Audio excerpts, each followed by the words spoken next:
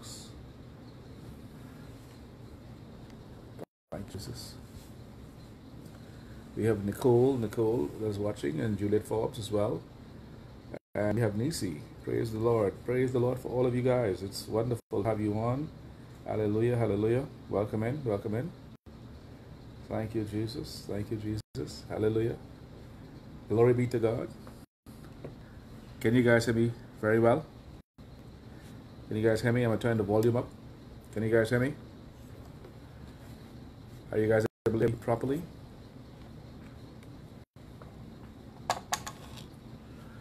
Hallelujah. We got a mic here as well to pick up the sound. Praise the Lord. Praise the Lord. Today we're talking about getting unstuck. Getting unstuck. Hallelujah. Hallelujah.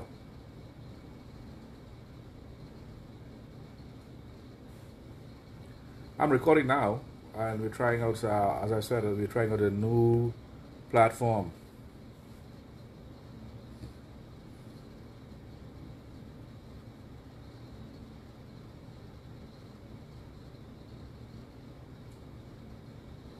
Thank you, Jesus. I want you guys to invite some people in. Invite some people in.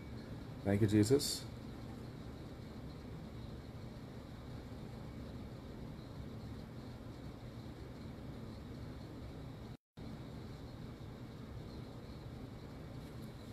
Hallelujah.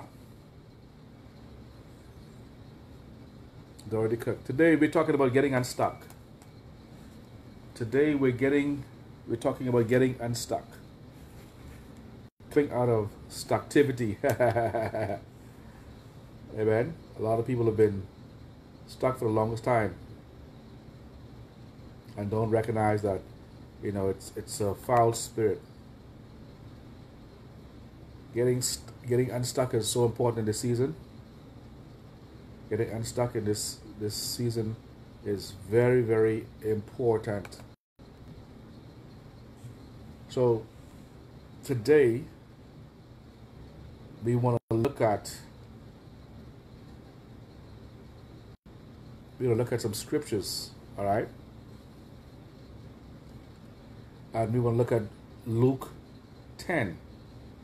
Luke 11 and 15. And it says, but some of them said, he cast out demons by Beelzebub, the rulers of the demons.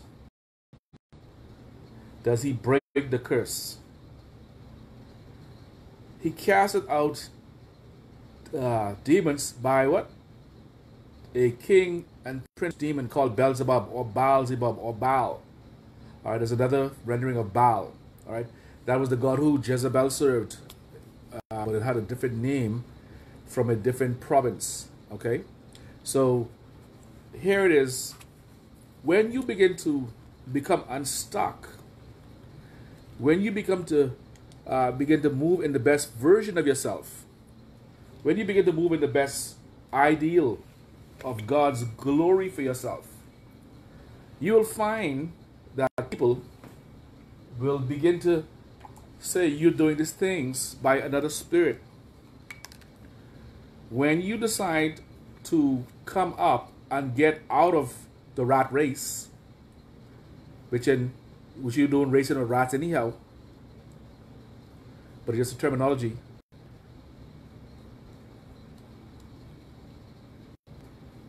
You'll find, thank you, Jesus, that people will begin to treat you different.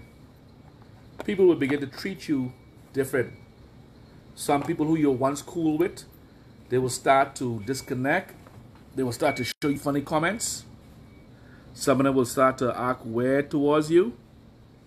Some of them will begin to treat you strange. And some of them will say, you are doing these things by demons. You're doing these things by demons. In other words, when God has called you to be the deliverer to your family line, to be the deliverer to your community, to be the Zapat Paneah for your workforce, to be the Zapat Paneah for your church And that's what Pharaoh called Joseph when he saw the wisdom of being able to interpret dreams. He called him Zapat Paneh. It means the Savior. It means Savior. When you begin to help people see Christ and his works, they will begin to come against the Christ in you. They will begin to come against the thing that God had brought you out of. All of the stuff that you went through, all of the being stuck, all of these things that are happening, it is not by chance that you're going through what you're going through. When you're called to a high level in God, there will be a crushing, there will be a breaking, there will be a shaking. There will be a process and time when people who you thought once had your back will begin to fight you. Because the word omnipotence, you see, omnipotence, the omnipotent God, the omnipotent one, it comes from the word potent or potential. Whenever you begin to operate in your potential of the presence of God, hallelujah, you will discover that every seed of greatness that has been planted in you has to germinate. And it germinates in darkness. It germinates in the soil. Then it takes heat and water. And it takes a lot of what?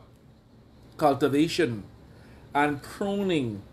And also it takes a lot of time. Time is the revealer of all false prophets. Time will reveal every lie. The greatest enemy of a false prophet or a wolf in sheep's clothing is time. Time will reveal everything. And if they're doing something that that is undercover or concealed, time will reveal it to you. That's why they try to force you to move quickly. They try to force you to make decisions quickly because they know that their corn is up. That's why a con man will always tell you that you need to move and act quickly because this thing is going to get really tough. Okay? Because there is a season when God will bring your full potential. Many of you have not totally been seen yet because God is still cultivating you. Excuse me. God is still cultivating you. God is still working out some things in your life. So he has you hid for a season. He has you hid. He's training you like he was training David with the lion and the bears and the fox and the wolves and whatever else, predator that came out to try and steal the sheep. He was giving him training for his confrontation with Goliath and ultimately with Saul. All right, he was training him for kingship. When you're training for kingship or queenship, it doesn't always feel good. It feels like you're stuck in a rut. It feels like, as a matter of fact, the prophecy that you got, it got worse. It felt like you had even more warfare after the man or woman of God prayed for you. It looked like it got worse. As a matter of fact, you don't even look like the prophecy that you got that day or that week or that month before. It was such a glorious prophecy and everybody was clapping for your prophecy. And it was so amazing that he called you out and singled you to give you that amazing prophecy and reveal to you the counsel, will, and heart of God. And then as you're on your way home, your tire gets flat. Then someone almost hits you. Then you found out that they cut your light off. Then you found out that you have a bill due that you didn't even know you had. You see, this is what happens when you are moving to the next phase and dimension of your call in God and coming into your what? Full potential.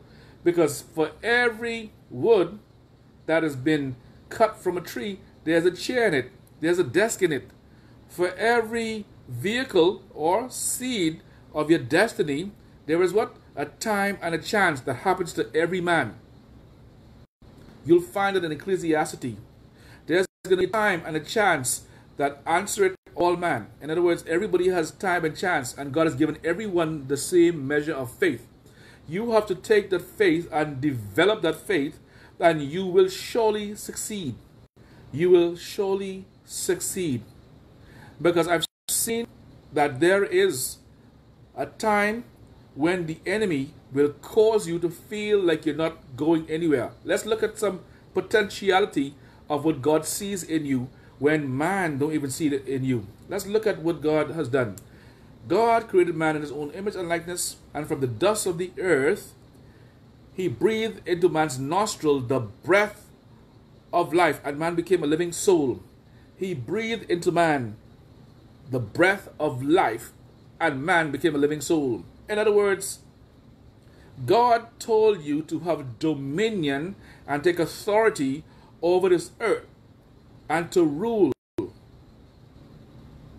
And why are we not ruling and reigning as the Lord said? He's not changed his mind. As a matter of fact, that was always his initial decree. Be fruitful and multiply, because you have my breath in you. You have my image in you. Now you are here on planet Earth as I am in the immensity of the universe and the heavens of heavens. For the heavens of heavens cannot contain him. God is so powerful and so omnipresent and omnipotent, he has to condense himself even in heaven. Heaven can't contain him, but he has to shrink himself, so to speak, into the heavens of heavens. Because heavens is his resting place, all right? He sits on the heavens. It is just like a bench for him.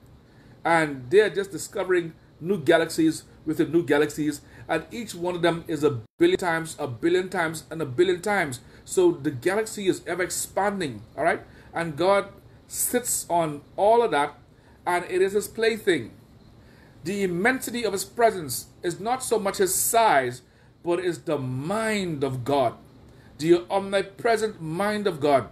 And when God breathed into you the breath of life, he breathed a part of his spirit and his nature into you. And so that anything that you come across, you should dominate. And I'm not talking about arrogance and pride and to be, just a bully. I'm talking about in your sphere of influence and in the power that God has given you. He's called you to what? Dominate. He says, let us make man. Let us make man, or the Adam. All right? Let us make the Adam. Let us make this new breed of being that is separate from the angels, just slightly lower than them, slightly lower than the Elohims, but also they are superior in other ways because they are a direct creation from my hand and my fiat, my divine hand, mold them. And then I breathe into them, and they became living beings, and they had sentience, and they had rationality and intellect, and they became a living soul. This is a new type of creation. This is a different species, and we were told to reign on terra firma.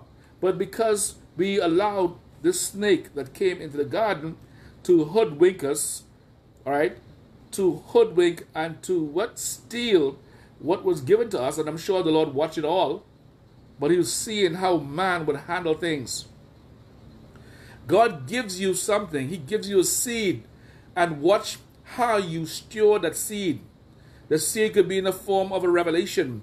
It could be in the form of an idea. It could be in the form of a literal seed, or it could be in the gifting of farming, or whatever your talent is. Maybe it's doing here. Maybe it's coaching. Maybe it's playing the piano, or maybe it's singing. Whatever that seed is, he gives you it in seed form. That's why some people, the first time they try to sing, they got booed off stage. Yes, they got booed because they know that they were supposed to sing, and they know that the thing is in them, but they got booed or they didn't do well, and they wanted to run from it and give up. But when they begin to work it, and they begin to farm it, and they begin to cultivate it, and they begin to come into the reality that they could take their training and their singing to another level. So it brings into them what? Confidence to know that God is still working on them, and through their trials, tribulations, even frustration, God is molding and fashioning them into a what? Into a champion, into success, into a person who is going to be a winner.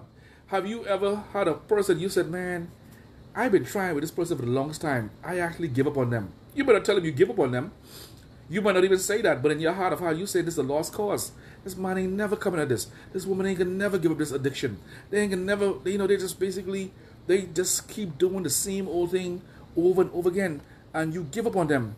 See, but God, He loves us so much that even that person who you give up on, and you can't even say, I can't tolerate them no more because I've had it with them, that's when the Lord takes over.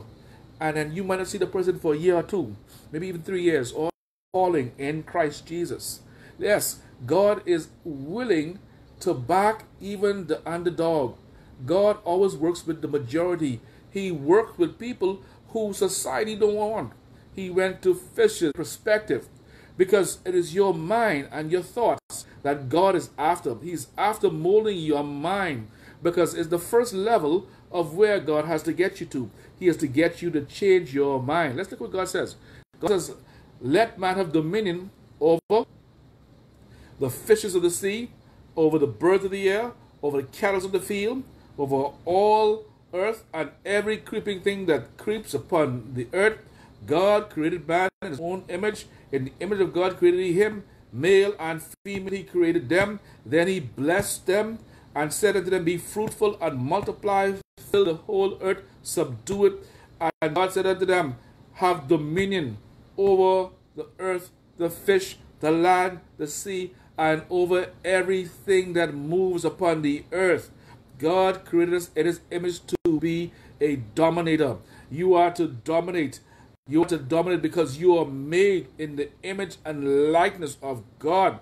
And so, because you came from the dust of the earth, God breathed into man. See, God take the lowest thing, the lowest substance, and He fashioned it. You think He didn't know what He's doing? He fashioned you. He fashioned you lovingly, and He fashioned you fearfully and wonderfully. Yes, yes, and people may not see that. That's why some of your cousins, they're blind. Some of your uncles, them are blind. Some of your friends, they're blind because they didn't write you off. They didn't see you in one position. They didn't see you in one spot. They didn't see you as a person who always could be this way. Yes, they almost could write your book because they didn't see you in one particular way.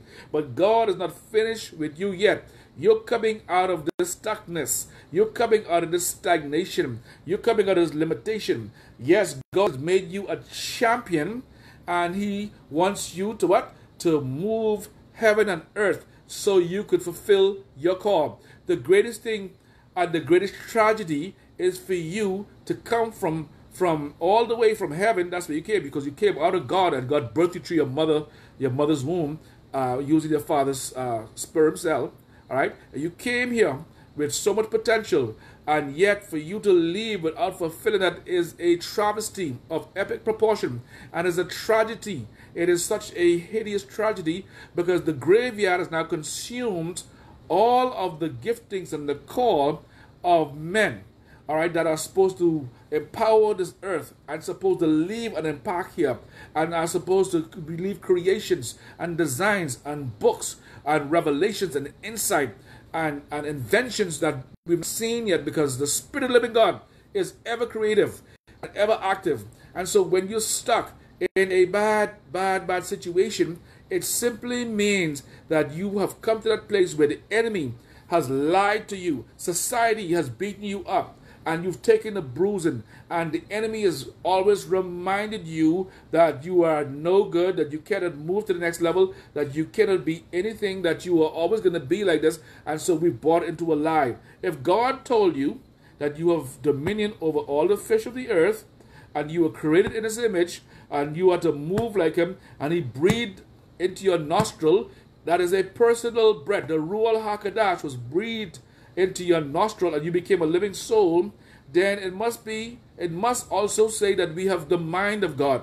When you have the mind of Christ, you should know who you are. But most of us still haven't figured out who we really truly are, because society, conditioning, whether it's cultural, whether it's familial, whether it's through peer pressure, whether it's through even some indoctrination from our particular religious upbringing, we have not allowed the true nature of the Spirit of the living God to come through us and to be who we are because we are still trapped in people's opinion. God is still molding you, and God is still going to release you, and God has not finished yet. I don't care how it looks. I don't care what they say. I'll tell you a little secret right now. God can do anything but fail, and God has you covered, and God still said to you, and this is still his original plan, be fruitful and multiply. Be fruitful where you are. Multiply where you are. You use what you have where you are. You use what God has given you, and you make the most of what God has given you, and God will bless you. Don't look at what Sister Sue doing. Don't look at Mr. Tom doing. Don't look at what brother Ishmael doing, or whatever the case may be. You focus on you. You tap into your own gifts. Amen. You tap into your own gifts. Even as the Spirit of the Lord was hovering over the waters and over the deep, and he said, let there be light. Let there be light. In the course of creation, God looked at the darkness. He looked at the darkness. He looked at the darkness in you. He looked at the darkness. He looked at the junk in you. He looked at when everybody writes you off. And he looked at the possibilities in you. God sees possibilities. God prophesied into your life possibilities. You've heard God talk to you in dreams. You've heard God talk to you in your mind and your spirit. And you know that sometimes you even don't even believe what God is saying because it sounds too fantastical. You think it's your mind making it up, or you think God is lying to you, or there's a spirit trying to boost you up for failure. No, God looks at the infinite possibilities that you are. And even when they write you off, God looks at the darkness. He looks at the hurt, at the pain. He looks at the fact that they wrote you off. He looks at the fact that you wanted to lose some weight and can't even seem to lose this weight for years. You've been trying. And he sees you as your original weight. Some of you wanted to go to college. You wanted to get an education. Some of you wanted to be a doctor, a lawyer. Some of you wanted to start business. Some of you wanted to be married. Some of you wanted to get your marriage back. Some of you want to get in that call that God has called you to. But because you've not gone into the level of prayer and fasting, it has not worked, because God is calling you to look at everything and even the potential that is yours by divine right. Yes, there's a potential in you and in your heart and in your spirit. He wants to pull out of you right now. He wants to pull everything that's rightfully yours. You are a king. You are a queen. You are a peculiar person. Don't let anybody tell you different. I don't care if you've been through high hell and hot water. I don't care if you've been through you was more broken than the 10 Commandments. Do not let anybody come and speak into your character of a negative connotation. You hear me? Don't allow them to do that. If they start to do that, block them. Cut them off. Unfriend them. You hear me? If they try to sabotage you and mess you up, you cut them off. This is no time for people to be speaking death over your life and demeaning you, marginalizing you, and speaking negatively about you, and you still smiling and praying with them. Respectfully, you cut them off. You respectfully bow out. You respectfully unfriend them, and do not friend them again, because if you allow the snake to come back in your life, the snake will just shed its skin, and the snake will grow bigger and more seductive and more tricky and more deceptive in the way he goes. So you got to what? Keep it moving. You keep it moving, and you flow in the things that God has called you to flow in. Do not listen to the noise in the market, because you are the crown of God's creation. Let me say it again. I am saying you are the crown of God's creation. And today you will get unstuck.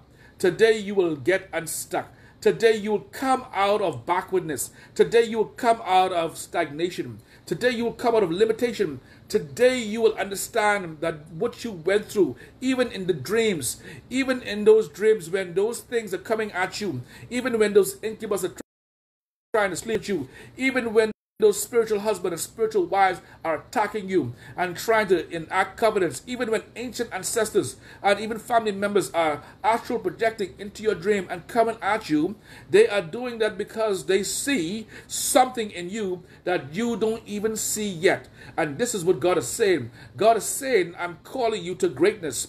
When there's greatness upon you, they see the light on you. They see the glory upon your life. You don't even say. You might be getting mashed up. As a point of fact is, most of them have way more than you could ever have. But you have something that they don't have. You have the joy of the Lord. You have the presence of God. You have His happiness. You have His glow. You have His flow. You got the glow, and they can see the glow. You might not even look like what you're going through because the Lord has kept you. You hear me? And the Lord has preserved you because they wanted to take you out. And if they had their own way, you know where you would have been. They tried to kill your potential. They tried to kill your joy. And as a matter of fact, the spirit of envy and the spirit of jealousy has attacked many of you. I'm looking in the realm of the spirit, and I'm seeing the spirit of envy and jealousy that has attacked many of you. And it is also the spirit of Cain. Just because your sacrifice and your offering was of a pure heart and you were giving it in the right way, and they took an occasion to be very, very, very envious, very, very jealous of you. And they begin to what? Figure a way to kill you. They'll kill you physically, but they've killed your character.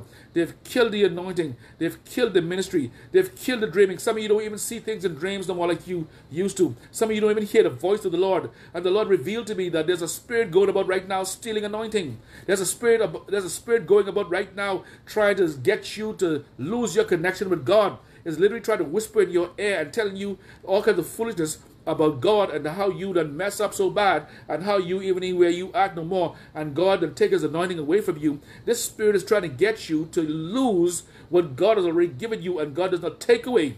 God does not take away His giftings. You hear me? That's why some persons could be in a backslidden condition and still operate in the giftings. That doesn't mean they are at that place. The gift will operate. But we're talking about a true repentance at the heart of God. We're talking about coming back to the image of your Maker.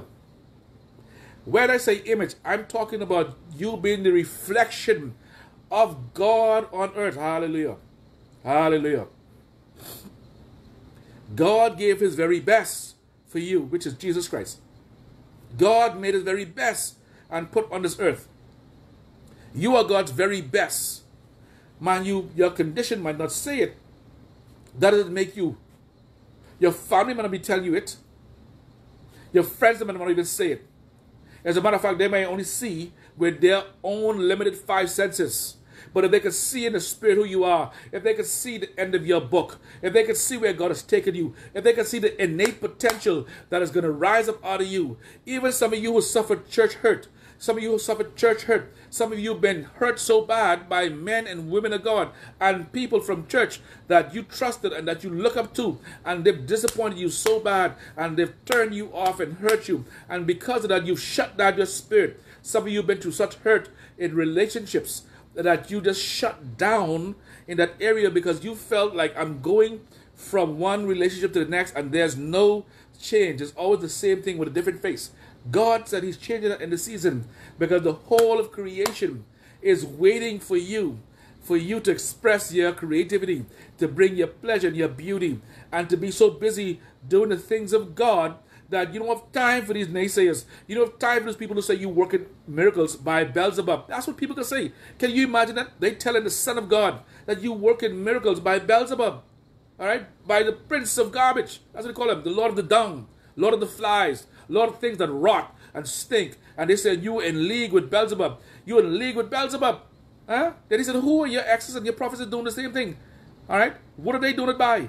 Huh? If I come to you and I heal this person by the finger of God, then what are they doing it by? I come to you in truth, and the kingdom of God is here, and you missing it. You don't even know when your time of visitation is here because you're so carnal, you're so fleshy, you're so into pretense and out of stature and the way you look in society. Who cares about that? You know, when I start myself up in church and falling down and I praise my God, I know why I'm doing it, because I've been brought from so far and the Lord has smiled upon me and given me favor. Hallelujah. When everybody else had written Peter Spencer off, when everybody had said there's no hope for Peter Spencer, when they was getting ready to call the party wagon for me, they was getting ready to call sandals for me. They was telling people that Peter crazy, that Peter lost his mind, that Peter must have stole the church money, that Peter cursed. And these are people who I helped, people who I was generous to, people who I did really well for, and they turned on me like a rotten like I did them something, like I had a plague on me or something. And that's what the enemy will do. The enemy will attack you from those that's supposed to be what your friends, huh? The people the very ones who you're looking for support. You're gonna have to dig so deep sometimes, because even David men, when they went out and the Amalekites came and stole, all right, that's what they do. The Amalekites has been a thorn in the Lord's people's side from time immemorial, and the Lord's like to wipe them out. All right, they stole the children and the women and all of the bounds and took them off when David and his men were out there doing battle and fighting. All right, they snuck in. Yeah, so that's what they do, sneak in and took them off. And David men them cried from mostly morning till evening. They cried till they couldn't cry more. And then after that, they decided, you know what, we're gonna blame someone. We're gonna blame someone because, you know what, you're the one who caused us. If we didn't go into war with you, we would have lose our family. Huh? People are looking for someone to blame. Well, you stop blaming people. Look at yourself in the mirror. You go and look at your own self. You take responsibility for your own action. Stop blaming things. Stop blaming people. And even sometimes the devil ain't doing nothing to you. It's because the doors you open. It's because of certain things that you have allowed to enter into your life. And now you blame the devil for it. He'll take the credit because that's what he is. He will take that credit. He's an opportunist. But if you look at your life and sit down and recognize that there's some things that you're doing, you're overspending, you're living large, and you're not taking accountability and being a good steward of what God has given you. You need to sit down and schedule a time when you sit down and look at your life and begin to plan. All right? Yes, have a plan and allow the Lord to direct it and fill it. And if you have to move around it, that's fine. But you figure out why people are always coming down on you. Why is it that you go through the same cycle? Why is it that you go through the same things?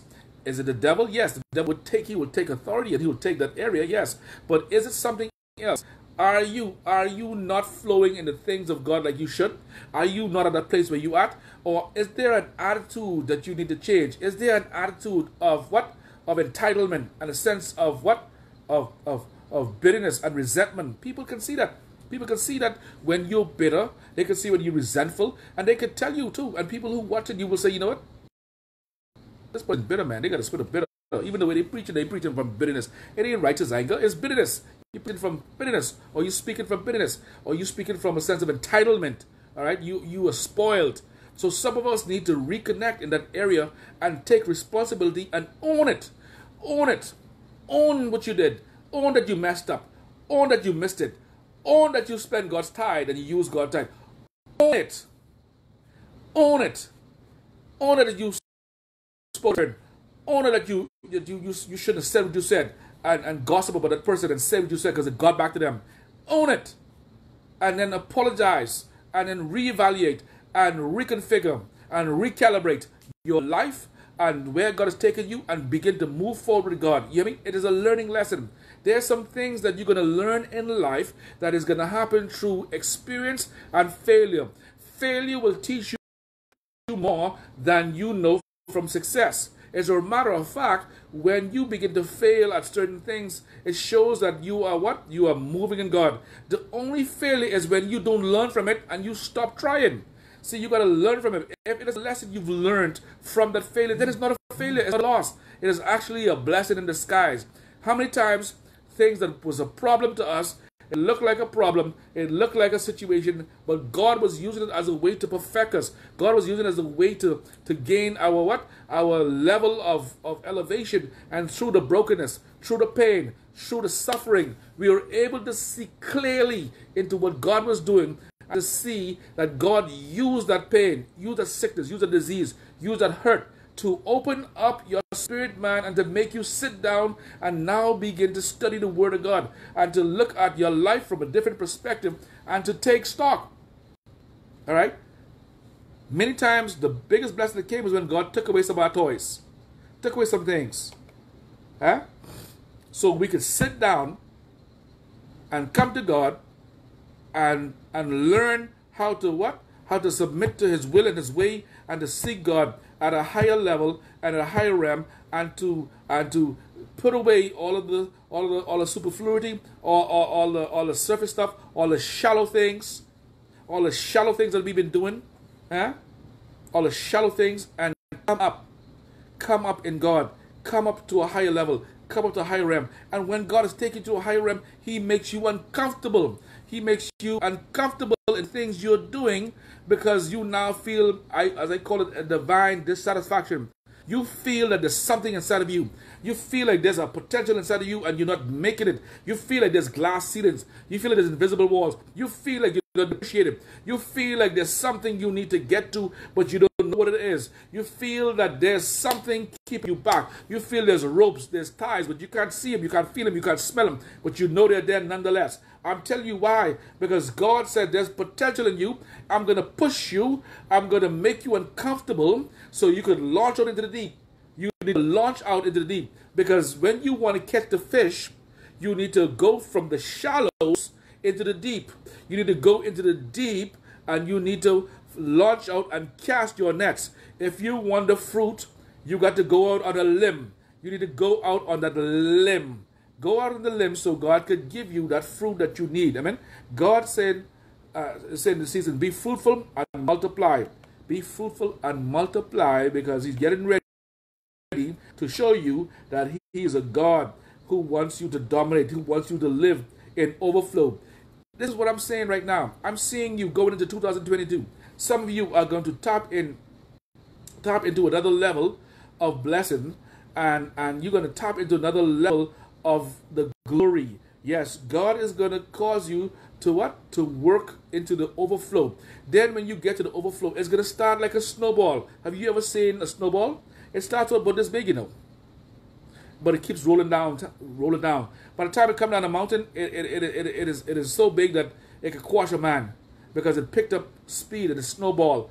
And so you got what I call the domino effect. Some of you are going to enter into a range, and you're going to enter into dimension and into the power of the glory. You're going to enter into a season of just intimacy with God, and the intimacy from spending time in God's presence will awaken in you a new desire, and will show you things that you was trying to do for 30 years, for 40 years.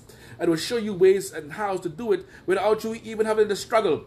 God is trying to show you there's a better way. And that way is to come to God and sit down before the Lord and worship before Him and be silent in His presence and let the Lord speak. The thing about it is, most of us talk all day, and then we run out of God's presence. You never wait for what God is going to say. You never write down what He's going to say. And you never wait for what God is trying to tell you. How would you like it every day if someone you really cared about and love came to you every day and just talk, and then say, okay, now later. And when you try to talk, they run off and leave. That's disrespectful. That shows carelessness. All right. So it is a give and take. Relationships are give and take. When you're excited about someone and you want to get to know them, you will speak what?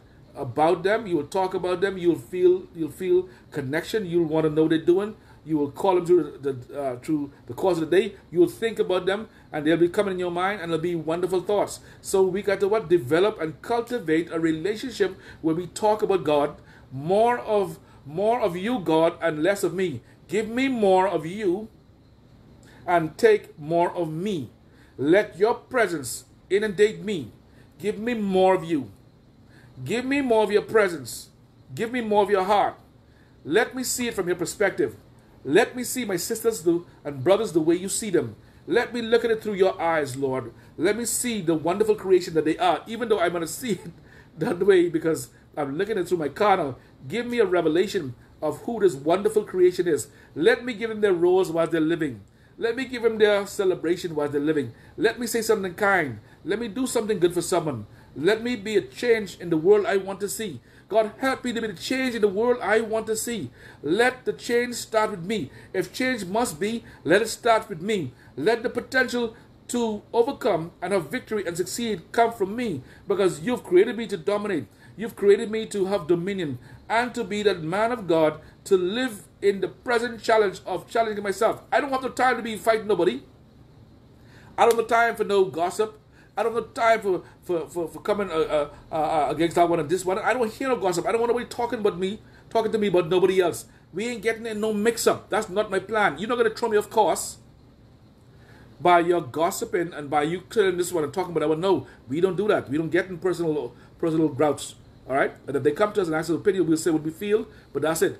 Our mind is to focus on the things of God. You hear me? and to get with God, because all it does is take away from your time with God, get you in mix up, get you out of the presence of God, get you in your carnal flesh, get you in all kinds of drama, and then what happens is now you lose the peace of God, because see, the peace of God is so easy to lose. When I say that, I mean you could literally just start thinking some things and go to some places and bring up old hurts and bring up old pains and bring up old things. You know, even sometimes when we say we forgive a person, did we really forgive them? Did we really release them? How do you know? Because if you see them and you still want to walk on the side of the road, or you feel like smashing them in their head, or you feel like spitting in their face, or you wishing evil, even though you're smiling very nicely and say, hi, how you doing? But in your heart of heart, you feeling all of the emotions of the pain and the thing they did to you, then you need to continue to release them and work on yourself, and you need to continue to submit that thing to the Lord. Huh? Because that's still an issue there. You got to do that to the point where you can walk up to them and say, hey bro, how you doing? He says, how you doing? Good to see you, man. And there's nothing there. Until you could do that, that means something's still there. If you can't sit with your brother in church, or if you sit down and he sit by you, you will move, or you look at them and you see them get something new and you angry at it or you jealous of it, then there's an issue there. And you got to check that. The greatest battle ain't with the enemy. The greatest battle is with yourself. The greatest battle is from within. You got to deal with the inner man first. Let the mind of Christ be in you. Let Christ come forth in you, and then the Holy Spirit will correct you with certain things. And sometimes it almost feel good, and it almost feel nice, because there are things in your heart that you don't even know that's there. You don't even know that there's things that is working in your heart that is being hidden from you. That's why the Bible says the heart is deceitful above all things and wicked. Who could know it? God doesn't judge by the outer appearance or the external. He judges the internal, and he judges the heart. He sees the heart. He sees exactly what's going on. That's why in this season we got to meditate on the Word of God, because the Word of God is what? Transforming power. As the deer panted after the water, so my soul longeth after thee. You got to hunger and thirst for the things of God. You got to hunger and thirst for the Word of God. You got to get God so much in you till He just oozes out of you, and you don't even know it. People could see it. All right? But it takes time. It takes time. All right? It takes time for you to stay in God's presence. It takes time for you to sit down. Let everything revolve around that time spent with God. Don't fit God into your schedule. Fit your schedule into God. Let everything revolve around God. All right? Make that your mainstay. Make that your center. Make that your altar. Raise up a godly altar of praise. Raise up a godly altar of worship. Raise up a godly altar of sacrifice by your seeking God and staying before Him and getting His counsel and listening to Him and obeying Him. Because when you obey God and listen to Him and do those hard things, what you're doing is you're showing God that you're ready. You're showing God that you're great. You're showing God that you're a mighty man of valor. Just like how the angel came to Gideon and said, Gideon, you mighty man of valor. And Gideon said, what you talking about? Who is the mighty man? See, God speaking into your destiny and you still don't believe Him. God telling you you're mighty and you still don't see what God sees. And He says, yes, you're a mighty man. Go in your strength and free the people of Israel from the Midianites and the Philistines' oppression. He said, me, I'm the least in my family, and I'm in the threshing floor with the wine press. And I'm threshing wheat in the wine press. All right? Does that look like I'm a conqueror? You might not feel like you're a conqueror. You might not feel like you're successful. You might feel like you're moving in the things of God, because it doesn't feel that way. And if we go by feeling, you will never move forward. Because the Lord said to him, you are a mighty man. God was speaking into his destiny. God was speaking into him through his angel. You're a mighty man. And he says, mighty? My circumstances might not change yet. I don't look mighty. How can I be mighty? And I hide from the the Midianites. All right? I hide from them. And if I was so mighty, why am I in a wine press threshing wheat? All right? I'm hiding to get wheat and to thresh wheat and to save my food, because they come to destroy it. See, the Midianites will wait just until the crops are about the harvest and make them think that they can get this harvest, and they'll destroy it. All right? And they'll come through as hordes, and they will take all away their weapons. They couldn't even have weapons. They took away all their weapons. So they had no weapons because they're taken away from them. But that's when you turned away from God. They turned away from God. All right? And God punished them by allowing the Midianites to rule over them. All right. And so what happened is, after they cried out to the Lord for so long because of the bad treatment that the Midianites were doing, God raised up a deliverer. God is raising you up as a deliverer, but you might not feel like it. You might say, listen, I don't feel like it because look at my circumstances. I ain't got this money. I ain't got this thing.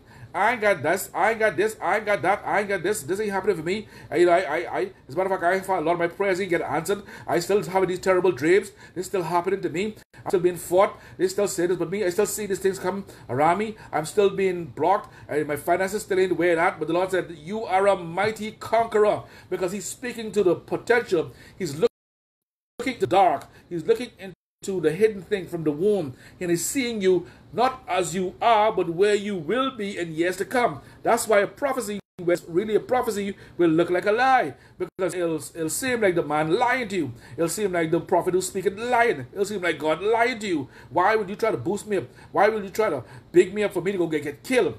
All right, for me to be destroyed. And so you operate from the perspective of fear. All right, fear is false evidence appearing real. All right. Hallelujah. But God said, go in your might. And God said, I'll give you a sign. And I'll give you another fleece. You see, we ask God for a sign. God said, that's your husband. God said, that man is your husband. God said, that's your husband. God said, that's your wife. But did He tell you go and approach them? Did He tell you go and say anything to them? No. He didn't tell you that. You prepare yourself. You work on yourself. You work on you. You focus on you. You do. God already told you that I can give you this business. God said I can give you that. God said I'm going to build you up. God said I'm going to take you to the world. God said the world will know your name. God said I'm going to take you global. And yet you look at God and you say, well, God, the man ain't acting right. The woman ain't acting right. I went and talked to them and they acting anything but the way it seemed like. Your prophecy will not act the way it is when you get a word from God. Your prophecy ain't going to act like the way it look. As a matter of fact, it can act even worse. And so it'll make you wonder if it is really God that spoke the word to you, or if it is a false prophecy or false word. Because I've had many people come to me and said, man of God, that thing that you say seems far off. It ain't look like it's coming to pass. And I said, Lord, did I prophesy right to these people, or did I see right? And then I have to check God, because I got to make sure. I got to check myself. All right. And God would have to what? Go forth and say, yes, it was the right word, but it's time and chance. And they need to get some things together and they need to live right. Most times, 10 out of 10 times, 9 out of 10 times, most of them come back and say, man of God, the thing come to pass. And it came to pass. I didn't even recognize it came to pass. It had already come to pass. All right. But God wants you to what? It's to encourage you when a prophetic word is spoken into your life. Why is it spoken into your life? God might even know the thing you're doing in secret. God might even see the thing you're doing, and you might even be living right. You better even be working, living right. People come to me and say, why you prophesy to the man? Hey, I know what he's doing. I have people come to me and tell me, you shouldn't prophesy to them. Don't prophesy to them, because you prophesy to them, and God ain't going to bless them, and God ain't going to... Listen, you catch more honey you catch more bees with honey than with vinegar. God speaks to your potential, even knowing the thing you're doing.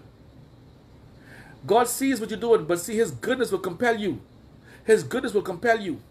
And His goodness will cause you to turn around. How many times when you know you wasn't living right for God, and God still gave you a wonderful word, and God still told you, and yeah, He corrected you, and yeah, He said some things, but the word was to challenge you and to bring you up, and you said, you know what, my God, look at God. God loved me so much. I don't even love myself like that. As a matter of fact, I did so much wrong things, and God still loved me, and God still is being great to me, and God still supply my needs, and God still doing this, and I know I don't deserve it. What man of love this is. And so when God does that through His servants, speaking into the life, it ain't always God. It ain't always a bad prophecy. It ain't always, I know what they're doing, I know what they're up to. We ain't God. You don't know everything. You don't know everything what God is doing in their life. You don't see everything. Who is you? Look at your own life. You check your own life and stop getting people's business. Check your life first. Stop getting God's business. Stop trying to control. I've had people come to me on so many occasions. And why you say that to them? And you say that to them? And see, you making people look bad. You making people bad. You just want to pick them up and say that. Well, did you know that God? Did you know that they were praying to God for change, and they were asking God to help them, and this was God's way of reaching them? Did you read their heart? Can you read their heart? Can you see what's deep on the inside? Huh? You don't know. You don't know your own heart. Then there's pride and arrogance sometimes operating, and you speak on a turn. Stop getting God's business. Check your life. Check your life. You go to God, and stop getting people's business. Take the mote out of your own eye first. Let God deal with God's business. That's why people can't even move forward, They always get in God's business. They get in God's business. All right? Mind your own business. Mind your own business. Work on you. You work on you. Stop feeling like everybody else against you. Stop looking at that as everybody trying to do something to you. Stop gossiping. Stop slandering. Stop talking about people. Stop doing that. Stop spreading and creating problems and division. That spirit is so real. And a lot of us need to come to the realization that God, you know what? I've been partaking in this thing, and this spirit is alive and well. It's going to sabotage again. But I want to tell you something very interesting. God sees everything you're doing. God sees the good, the bad. He knows even your heart. He knows even when you have the plastic smile on and you have hate or you don't even want to be with this person. God sees that, and He knows that even when you ain't being real with Him. So guess what? You work on you. Get your life together. You get your heart together, and you pray for that person. Yes, they might have done some things. They might have said some things, and you still pray for them. You pray for them. You pray for yourself, man. I don't tell you to be friends with them. If you feel like they're doing you so much wrong, unfriend them. Block them. All right? That's it. It's very simple. All right? Just block them, unfriend them. Let them have a time where they could think about it. All right? And let them have a reflection time, but you keep moving on. Don't let them see what you're doing. Don't let them know where you're going. That's as simple as it is. All right? But to talk about it and to talk about it and talk about it and to bring that up shows a level of hurt and pain that needs to be healed. All right, it needs to be healed because listen, people sleeping. They ain't wondering what you think about. They sleeping good. They sleeping so good, and you still in that bitterness, in that simple, that animosity, and that thing, that bitterness is eating you. Many people have sickness and they don't recognize that the bitterness of gall brings what bone issues, problems with bones, problems with eyes and ears. Why? Because there's the sickness from being bitter, having animosity, having bile, having this, having that, and it is blocking and it is inhibiting you from also moving in the spirit. It's an emotional blockage, but it's coming from a spiritual perspective. These spirits will block you and they will make you mean, miserable, and angry, and you'll think that you've been discerning, but all you're being is cynical, critical, and judgmental. That's all it is. You're not discerning anymore. You left off from that. Now you come into the place where you're just being cynical, all right? And you're judging everybody, and you're becoming hyper vigilant. And so you're blowing everything out of proportion. Listen, guys. Listen. Let me make it real simple for you. When God is about to bless you, no man can stop it. People will criticize you. They'll tell you you're doing this. They'll tell you you're doing that. But if they know the hell you went through, do you know the hell that certain people endured? And you angry with them, and you can't separate them, and you can't say something nice about them, then if you can't say something nice, then shut up. Don't say anything. All right? That's what they taught us. Because God is trying to work on us. Work on our heart, work on our mind. And you wonder why some people are still stuck. Because they wouldn't let things go. I had this lady, she said, man of God, I need you to pray for this man that God will kill him. I said, listen, I don't work like that. I said, I don't work like that, woman of God. Yeah, well, he put me through. He messed me up. He destroyed all my relationship. Every relationship I go in, it only lasts about 3 months, and the man them turned on me. And he told me he did it to me. And he told me he did it to himself. I said, well, listen, I want you to forgive him and release him. She said, forgive and release? Forgive and release? For all he did to me? All he stole from me? Who messed my life up? You better keep your prayer then. Keep your prayer. Keep your prayer. I can't do that. I can't do that. I can't do that. And the person walked out of my presence. I tell you, I know psychic. And I don't work like that. You're dealing with a real man of God here. I'm not gonna be used as a yo-yo or psychic or someone to just say things like, no. See, they could take the good prophecy, but when I speak to them and correct them, they stop speaking to me. I see this lady, I gave her a prophecy, I gave her some correction and warning. That woman stopped speaking to me. She don't speak to me. She see me and keep going and wouldn't say hi, wouldn't say nothing. Why? Because she had a spirit of control and she wanted to control me. Oh yeah. When the nice prophecy come in, oh yeah, prophet, you listen, man, listen. Prophet, you, oh God, you just so anointed, you just see so much. Oh Jesus. Ooh, I gotta see it for you next week. But when I correct them and say this is that, I don't know about him. That prophet, he look like he off. I don't even mess with him no more. There's something wrong with him. He's a Marine prophet. He always has a tree by saying, well, something wrong. But before that, when I tell you the good stuff, the good things, the wonderful things. And you were seeing it. Oh yeah, oh yeah, oh yeah. Oh yeah, but Jesus, God, oh, this is anointing here. I just feel the glory. But you got to take the bitter with the sweet. You got to also be corrected. And I'm one, I like to get along with everybody, and I really try to just be tactful when I'm saying things. And so when I do give you a correction, I try to do it in love, and I try to call you aside and talk to you in a way that, hey, listen, you'll get it, you'll know what I mean, but it's a course correct you. But some people, they have such bitterness in their heart that everything that you say to them is a direct attack against them. You have something against me. I know you didn't like me. I know you're mean. You're always mean. You always have this against me. Right? And that's what the enemy's done to a lot of people. And that is not the potential of God flowing. The potential of God flowing in your life is for you to examine your life. And then God wants to set you free. First, get yourself free. When you're in a plane and there's a turbulence, don't go trying to set nobody else free or help them first before you what? You put on your own oxygen mask. You put on your own oxygen mask. You put on your own life vest. You get yourself sorted first, and then you go help the others, because you won't be able to help anybody else if you don't help yourself.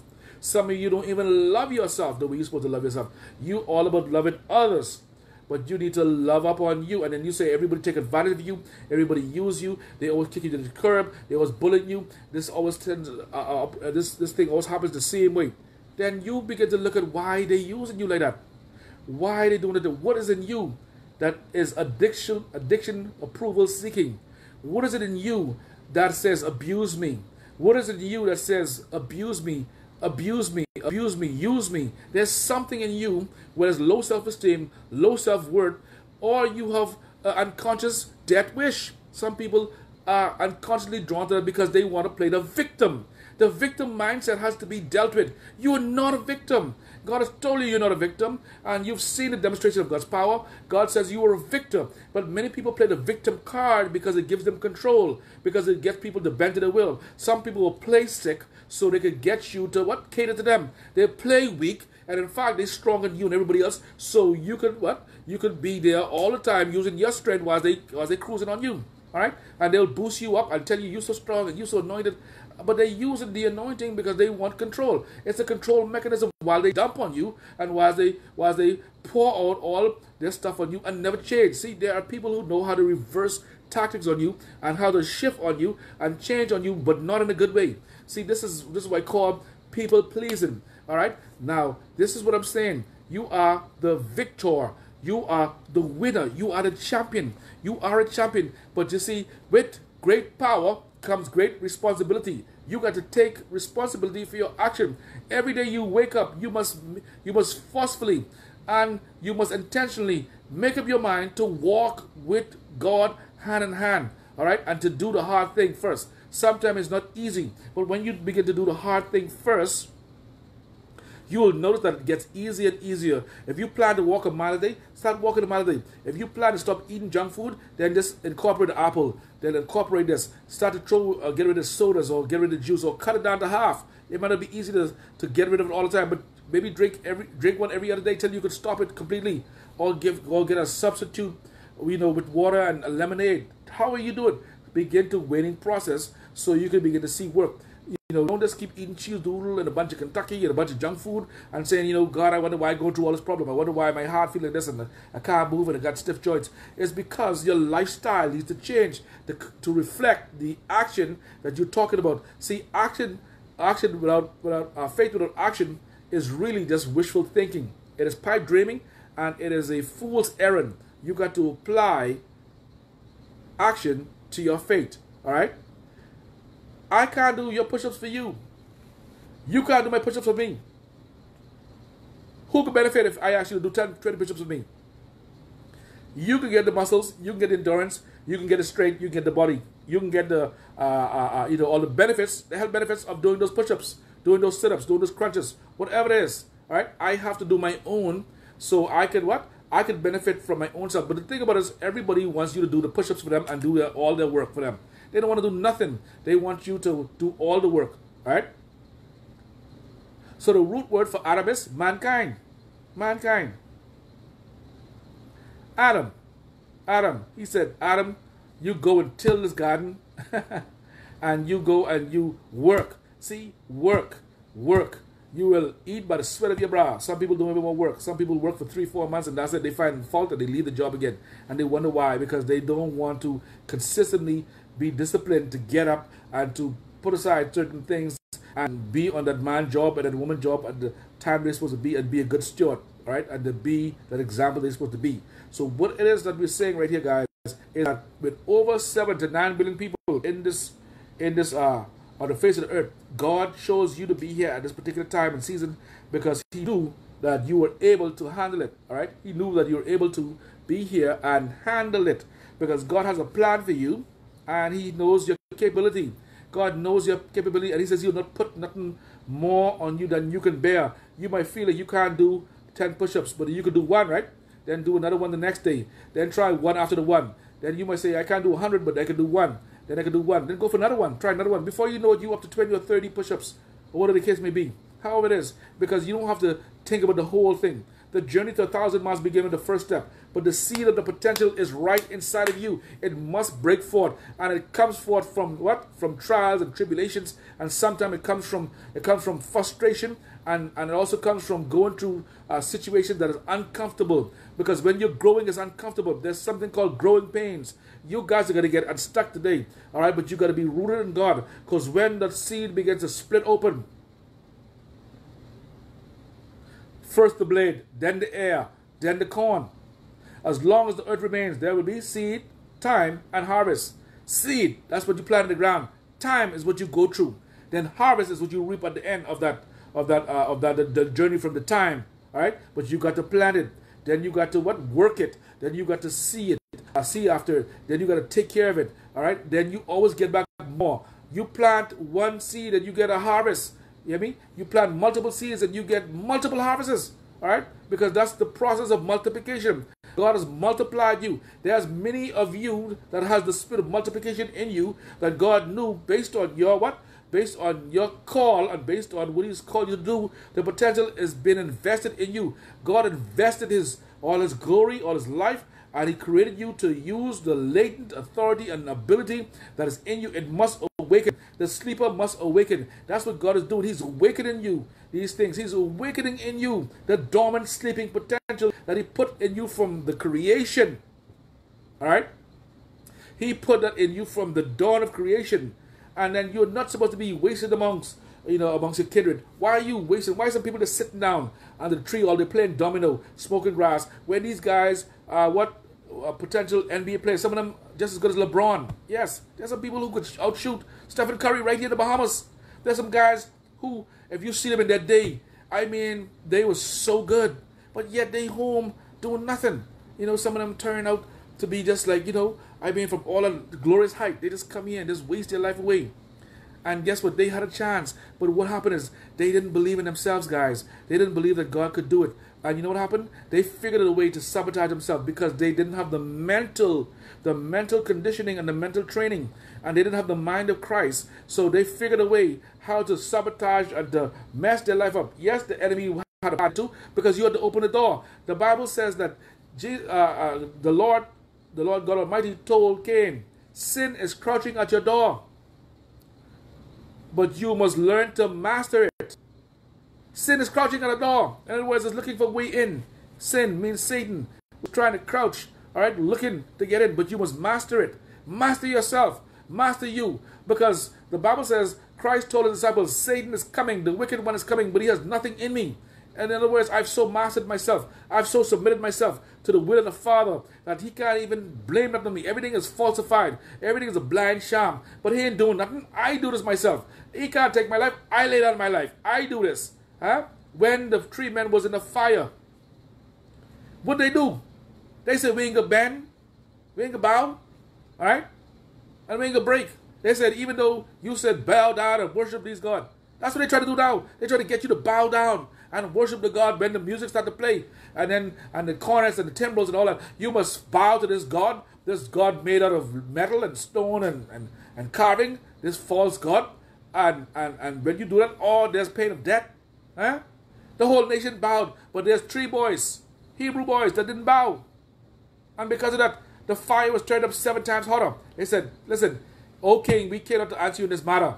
All right, we don't care. We didn't answer you in this. But if we die, we perish. All right, but we ain't bowing down to no false god because we know who we serve, and we're gonna allow our God to fight this battle for us. And so he said, yeah, all right, make it 7 times hotter. And they threw them in there. All right, and then when he looked in the flame in the oven, he said, I see one as the sons of the God. He looked at the sons of the God. And we throw 3 men in there. How's it 4 men in there now? Because they saw Christ in there. It was Christ in there with them. And there was no smoke. There was no singe. There was no burn. There was not even a hair on the head that was singed. And when they came out, he said, truly the God of Meshach, Shadrach, and Abednego is the God of all gods, and he has all power. If I catch anybody not bowing down to that God, they're in trouble. See, when you stand up for God, God will stand up for you. And it took men of character, men that would say, for Christ I live and for Christ I die. And even if they try to punish me, and if they try to bring unjust laws against me, I know the laws that's written in my heart. I know the laws of the book of the Lord and the Bible, and it is real to me. And so before I bow to these false, phony gods, I prefer you to throw me in the furnace because you want to punish me. You want to make an example of me. But you can see who is God and who is really the false God. And guess what? He said, let everyone know that God, the God of Daniel, Meshach, Shadrach, and Abednego, this is the God that will be a national God. This God where everybody can serve. He is now the God that everybody bow to. See, when you stand up for God, God will stand up for you. Because God has placed within you potential to reach a certain level and to accomplish the goal. The worst thing that a person could do is die before he accomplished his goal. When we hear about untimely death, death by misadventure, so to speak, death by freakish things that nobody understands, it does something to us because you look at the bright shining star that person had in their life, and yet someone cruelly took their life, or they were in the wrong place at the wrong time. And this is what is happening: the spirit of death, untimely death, death by freakish accidents, and death tables, death timetables, and death charts, and death alignments. In this season, is trying to take people out because it has a fair component to it. But you are what? You are a daughter and a son of the Most High God. There shall be no fear that will rule over you. Fear will not lord itself over you, and fear will not cause you to operate from that perspective. That's where you can censor what you're watching. Every day someone is coming up with something else. I have the opinion that right now I just keep my mind focused. I don't even too much be like surfing like that.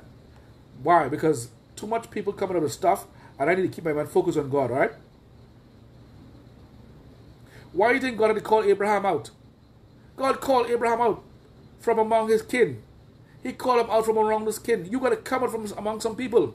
Why did he call them out? Because they were idol worshipping people. Those Babylonians, Sumerians, all right, and Akkadians, they were deep into idol worship. They were deep into. I mean, people who made gods were like multi-billionaires back there. If they were in the trade of making gods and carving gods and woodworking and metalworking and blacksmithing, they were superstars because they made these gods with their own hand, who they go and pray to and worship. And Abraham was probably frustrated. He looking at these things and saying, "Well, I feel like these are our own gods." Huh? And he heard this invisible God. He might have told his parents about that. He's like, "What are you talking about? You can't see this God?" And then he tell you, "Move from here to a far country you don't know." What are you talking about? This invisible God? We can see all our gods. We can see them. Hey, look at them. See them? He right on the wall. We carve him. Huh? That's your God right there. Oh yeah. Is the idol right there? That's your idol. That's the God right there. Go pray to the idol. He nothing, tired, frustrated. I don't know what it is, but I don't want to pray to these idols anymore. And you now talking about invisible God, and he tell you leave the country. You sure you hearing right? Leave this country. Why did God have to tell him leave the country? God could have blessed him there, but he wouldn't have maintained it because the mindset of the cultural conditioning would have him blocked. He had to tell him, get away from your country and from your father's house to a land that I will show you. I will make of you a great nation, and I will bless you, because the mindset and the negativity and the down and the low thinking, low level thinking, stinking thinking would have had him bound right up. The Lord had to allow him to go through all kinds of countries and land to condition him to get that mindset and mentality out of him. And then on top of that, once he got it out, he says, now listen, I can make you a father of many nations. You can be a great man, and yet man ain't have no child. All right, whatever his servants could be, inherit all his money and all his wealth, and his wife was barren. All right, but God told him, I can make you a great nation, and you will have progeny as countless as the stars and as the sand on the seashore. This is going to be your inheritance, and the whole world will be blessed through your seed. And yet, how did it look? I can't have no children because my wife is barren. We both up in age. And on top of that, he now changed my name to tell me call myself father of many nations. And for my wife to call herself princess. All right? Mother of many nations. Huh? Princess. Father of many nations. What is that? So you can imagine, they calling themselves princess and father of many nations, and everybody snickering and laughing behind their back because they know that they barren. They know that they can't have no children. They're childless and they're up in age. And they laughing at them behind their back, but God tell them call it. Why was he telling them call it? Why was he speaking into the destiny? Because sometimes for you to elevate to your highest potential, God has to change your circumstances by changing your name. He changes your name because he changes your destiny. That's why when you call people rat, you know, I know this guy, he was named Rat, he started to look like a rat. All right? And he accepted it. When they call him Rat, he said, yeah, man. Yeah, Rat. Hey, Rat. Rat, yeah, what you say, Rat? Yeah, but everything cool, though. What happened is, he now began to take on the characteristics, and he began to act like that Rat. They call this guy counterfeit, right? And he began to answer, no, my name is not counterfeit. My name is so and so and so, and you don't call me counterfeit. You don't call me fish. You don't call me hoghead. You don't call me horsehead. Right? You don't call me thief. You don't call me smurf. You don't call me gargamel. You don't call me scum. Right? You imagine that people giving you these names and you actually answering it, and the person 9 out of 10 times they begin to act just like the name they were given. I'm talking about even their nicknames, those pet names. You will see them even start to look like it, to sound like it, and their modus operandi is almost similar. Don't let nobody try to change your name. Don't let nobody rename you. Don't let nobody try to name you. When I was young and I was small, all right, my ears were extremely big because, I was, just had big ears. My ears was like this. And they used to call me Dumbo. I didn't like that. And I used to tell them, my name is not Dumbo, bro. My name is Peter. And they was like, well, you can't take a joke. You look at your big ears, right? They used to call me Mad. Have you guys ever seen the Mad comic? The Mad comic with the face, with, the Mad comic book. And they used to tell me I look like Mad. I said, no, I don't look, I'm mad. I'm not mad. I'm Peter Spencer. And I'm Peter. Don't call me no Mad, and don't give me that name, all right? Now, I didn't mind them so much with the smiley. They try to call me the smiley thing, and I really stick. But, I didn't mind that so much, But people will try to give you a name that is negative, all right? It has no connotation towards your destiny. And so you got to be careful with people speaking, whether they're naming you or speaking negatively against your circumstances and about your goals and dreams that that's uniquely been given to you, because everybody wants to see and celebrate you. And let me tell you something, as family members, I'm sorry to say, but a lot of times it's those ones closest to you. Not always. They got some people, we're not trying to create division. Some people who will celebrate you and love you and be happy for you. But from my experience and from counseling thousands of people, we've seen that most times it is the one that's closest to them that has been perpetrating the fraud, that's been doing the thing to them. So sometimes you got to what? Let God direct you and still speak what you got to speak and say what you are. Yes, when they tell you you're a freak and you a failure, no sir, God don't make no jump. And I'm a king. You broke it to take him out. No sir. No sir, I may not have the money right now, but the money is coming. I'm not always going to be in this position. You see, poverty is not a state, it's a mindset. All right? It is not a permanent condition. It is a mindset. Why do you think the people are so poor in those countries? Because they have a mindset like that. Because that's what passed down, and because of broken certain laws and following after certain gods that have a poverty spirit attached to them. And then you've disobeyed God's laws, and so you've opened yourself up to that. But by and large, it is a mindset. You've got to change your mind. change your mind, change the way you think, change the way you see things, begin to agree with God. God calls you a champion. God calls you a mighty man of God. God calls you a Ruth. God calls you a Esther. Then you receive that in the realm of the Spirit. So what happened to us, sometimes we have such low self-esteem, we can't even take a compliment. And God is saying, first of all, I got to get all this junk at you before I can even bless you. I want to bless you, but every time I try to bless you, the junk that is in you is acting as a barrier, because there's so much things that are underlying that you could never tap into, because you sabotage even your marriage. You sabotage even the wedding. You say some things and did some things because it was even unconscious, and you pushed the man or woman away. Yes, you pushed them away by certain things you did or you continue to do, because you felt somewhere in your heart they would soon leave you, or they can go anyhow, or you felt like, hey, listen, this is just the way it is. This I've been brought up. This is what we always do. And that's how it is. You didn't want to change. You didn't want to compromise. You didn't want to work. You didn't want to come in the middle. And so what happened is eventually the enemy got in now. All right? And the enemy is attacking godly marriages, to be honest with you. The enemy is against godly marriages. So God called him out and said, I'm going to give you a son. No, not the Ishmael that you had by Hagar, but I'm going to give you a son from your wife Sarah, and this child will be called Laughter. And then when God was sitting down, when he came down in human form, and he's sitting down with his two angels talking to him, Sarah was in the other tent, and she laughed. And the Lord said, why do you laugh? She said, I laugh. He said, yes, you laugh. She said, no, I laugh. The Lord said, yes, you laugh, and because you laugh, we will call your son Laughter. And this time, according to life, you will be visited with a child. So she said, will I give my Lord pleasure again? See that our bodies are old?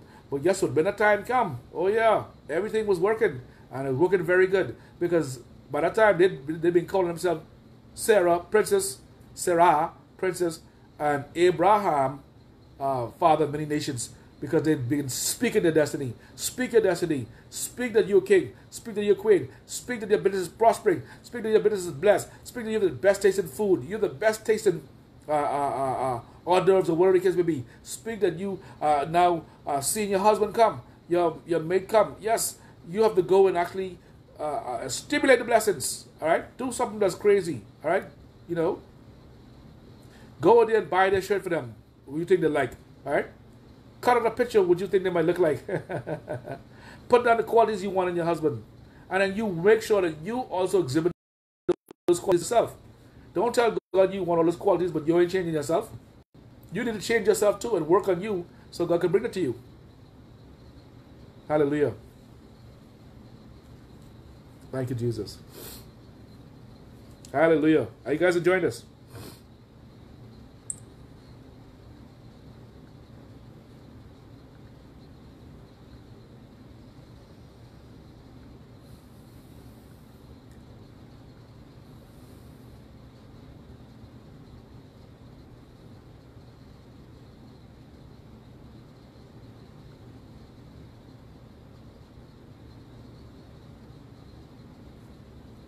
Hallelujah. Thank you, Jesus.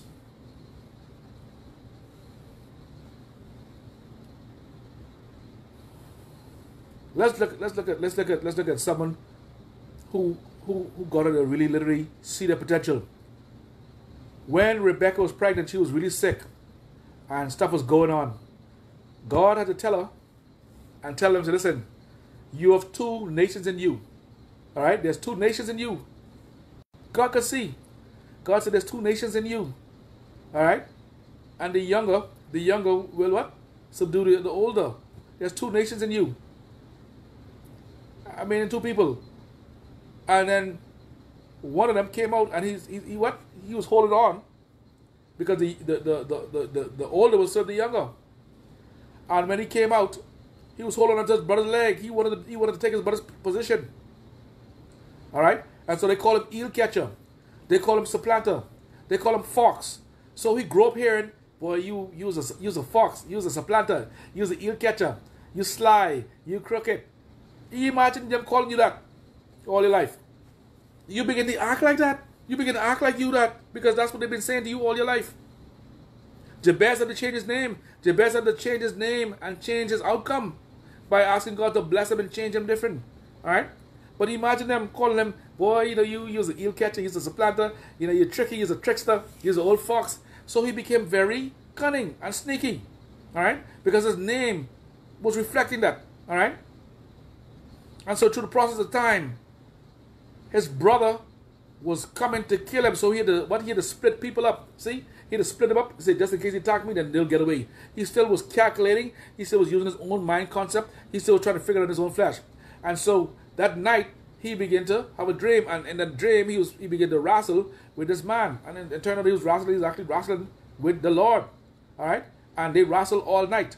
And he said, I will not let you go until you bless me. He said, I will not let you go until you bless me. And guess what God said? God said, what is your name? God knows his name. Because if he wanted to change him, he had to change his name. Because they've been calling him eel catcher, supplanter, sly fox, and trickster.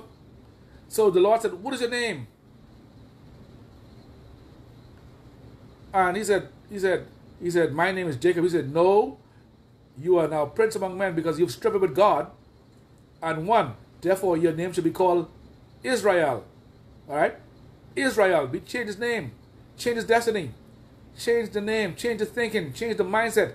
Change the record that's playing in your head. Change the wicked thoughts that have been going through. Change the stinking thinking. Change the stuck limitations of thoughts. See, some of these thoughts are so programmed and ingrained that we need to constantly do upheaval and a tone up, and sometimes we need renovation and total breakdown and reconditioning, because some of us have taken such a beating in our self-esteem, have taken such a beating in the things that happen in life. Life can handle some serious blows, all right, and some things we go through because we were stubborn and hard-headed. We make it even more hard. All right, let's look at this. The children of Israel were supposed to have a 40-day journey to them in the promised land. It took them 40 years. Why? Because they gave an evil report, and they were stubborn and stiff-necked. In other words, they were constantly complaining, constantly murmuring, and so God had to cause them to die out, because he couldn't take them in there because they would poison the whole batch. So he allowed them to walk around and walk around and walk around in a circle. They walk round and round, all right? Never finding their way, until all of that generation from Joshua and Caleb had died out. The only thing was Joshua and Caleb, because they brought a good report. See, you've got to bring a good report. Whose report shall we believe? We shall believe the report of the Lord. Whatever thing is excellent, whatever thing is praiseworthy, whatever thing is of good report, think on these things. Don't let the enemy give you his mindset. Don't let the enemy change your thinking. Don't let the enemy program you for failure through TV, through media, through social conditioning, through these things that are bringing upon the face of the earth. Make sure that the Word of God is a priority in your life, and make sure that God's Word is saturating your mind, and that you are getting in a place of prayer, combined with fasting, combined with thinking from a perspective of heaven, all right? Because the Bible says we're seated in heavenly places. We are seated in the third heavens. And so the enemy plans suggestions from what? The second heaven. And he fights us through principalities, through powers, through spiritual wickedness in high places, and rulers of the darkness. These guys patrol the aeons or the atmosphere, all right? And they bring down these thoughts from that perspective, and they broadcast it like frequency and waves, okay? It comes in waves, radio waves, frequency, and whatever you tune into, whatever your mind tunes into, it'll pick up. And so he tries to get you to tune into all the noise and to all the market talk and all the other things. And so God, when he wants to speak to you, he has to put you to sleep, because you have so much stuff going in your mind that he can't even talk to you the way he wants to talk to you. So he has to put you to sleep and show you a dream. So this is what I'm saying to you guys. God had to change what? Jacob's name. Hallelujah. And guess what? He fulfilled the promises of God, and the whole of the children of Israel is being blessed, and we are now grafted in, because we've been brought in by Messiah. We've been brought in by Messiah. You hear me? Even Rahab, the prostitute, she was a prostitute. She had a bad name. All right? She was a prostitute, but she helped the spies, and she made them promise that, I've helped you guys. Here's the red cloth. There's hang the red cloth in here. That's what the covenant they gave her. And you swear to me that you can be kind to my family and me. And she helped them to win. All right? And then they did win. Guess what? She was the great-grandmother of David. Who came through the line of David? Who was called the son of David? God gave her the honor. A prostitute. That he wasn't even an Israelite. All right? Because of what she did. The honor came through her line. You hear me? That the Messiah was birthed through that same what that woman did. You hear me? What that woman did by taking the spies in. All right. Let me tell you something. You are not too far from God for God to use you. You're not too far from God for God to turn your life around. You're not too far from God. I don't care what they say. I don't care. Look, God can still turn your life around. God can still use you. All He wants is your availability. All He wants is your ability to be there for Him, all right? And to listen, to counsel, and allow Him to use you. Look what He did. Look what He did. He went to tax collectors and prostitutes. They said, Jesus, you hang out with prostitutes and tax collectors. You know, you hang out with winos. You know, you hang out with the dregs of society. You hang out with the dregs. Because guess what? Those that are well don't need a physician. I come to those who are sick. You are well, keep going, keep moving. But those who are sick, those who need me, that's who I come to. So those who are well don't need a physician. All right? You obviously you're good. You're good where you at. So keep on moving, keep it moving. But I come for those that are hungry for me. I come to those that thirst after me. I come for them that are looking for me, that I have an expectation. I looking for them that just, listen, I can't wait to get in God's presence, walk with Him, talk with Him, and let God minister to me. All right? Let me tell you something, guys. This is not going to be easy. Yes, there is a crushing, there's a breaking, there is a making, all right? But there's also the victory, and there's also the passing of the test, all right? When those guys are becoming Navy SEALs, every day they said quit. They say quit. Every day you want to quit, just ring the bell. You want to quit, ring the bell. We make it super hard for you. Because your teammate life will depend upon you not quitting, all right? This is where we have to find the long haul and dig deep within ourselves to pull up all those things. When you hear from God, when you feel like God is against you, when you feel like God is mad at you, you ain't hear from God in a long time, and you wonder what's going on, and you ain't seeing nothing, and it feels like everything turning against you, and you know that God has tested you or trying you, and yet you feel like, I don't know if God even with me anymore. That's when you got to dig deep, and you got to look at God and where He brought you from, and you got to look at the old prophecies, you got to look at the old words. That's why I say write your prophecy down, and also record it if you can, and play them back in your mind for when lean times come, for when God is testing you, for when the enemy is bombarding you, so you will be able to recognize that you have a portion with God, and God will not destroy your destiny, but God will cause you to operate in the things of God, and He will give you strength like you've never seen before. All right? He will give you strength. He'll give you wisdom. He'll give you power. He will energize you. Don't give up. Don't quit. Don't throw in the towel. But you have to recognize this is not a sprint, guys. This is not a sprint. This is a long distance marathon. All right? See, let me tell you something. Don't be common. You are not common. You are peculiar. You are unique. Don't be the common man. The common man does things the same way. The world does things the same way. No, you are unique. You are different. You are of a peculiar generation. You are royal priesthood. And so don't be common, because you are what? You are a gifted treasure. What a treasure we have in earthen vessel. Christ in you, the hope of glory. You have brilliance in you. You have amazing talent in you that you not even explored yet. There are some things in you that you can't even recognize right now because it seems like it's too fantastic to be true. But you will testify of what God is going to do in your life. You will testify of how God is going to take you from being common to extraordinary. Yes, God will take you from common to being extraordinary. God will take you from the pit to the palace. God will take you from obscurity and bring you into prominence when you serve God. God will make you to be the prime minister of nations, just as He made Daniel. And just as He made Daniel under every single king that came in, even when he was old. He served the great-grandfather and the grandfather, and he was telling them, listen, you need to follow after your dad, man. Follow after your great-granddad. No, they did well, because your kingdom is found in the balance and has been wanting, but you need to turn from your ways. All right, you keep your promotion now. All right, good. All right, because he was a man who was what? He couldn't be corrupted. He was a man who was of an excellent spirit. All right, because he tapped into God. Ain't everybody gonna be cool with you pursuing your goals, pursuing excellence, pursuing the spirit of living God? Ain't everybody find you fascinating anymore? Because they were used to you being a screw up. They used to be you talking a certain way. They're used to you demeaning yourself. They're used to you just going along to get along. But now you correcting them and you said, no, I ain't gonna, no, we joking now, but don't start to speak the curse of my life, because they'll start to curse you sometimes, and you say they're joking, but you got to catch and say, no. We rebuke that. Oh yeah, we had one woman. We was talking, then she started to curse us, and we say, oh no, you crossed the line now. You're doing really good. And we will listen to you because you starting to curse. We had to reject that and rebuke that. And we curse it and then you get mad and hang up. See, some people want to come to your life and they want to ruin you and tell you what they will tell you and help you take it.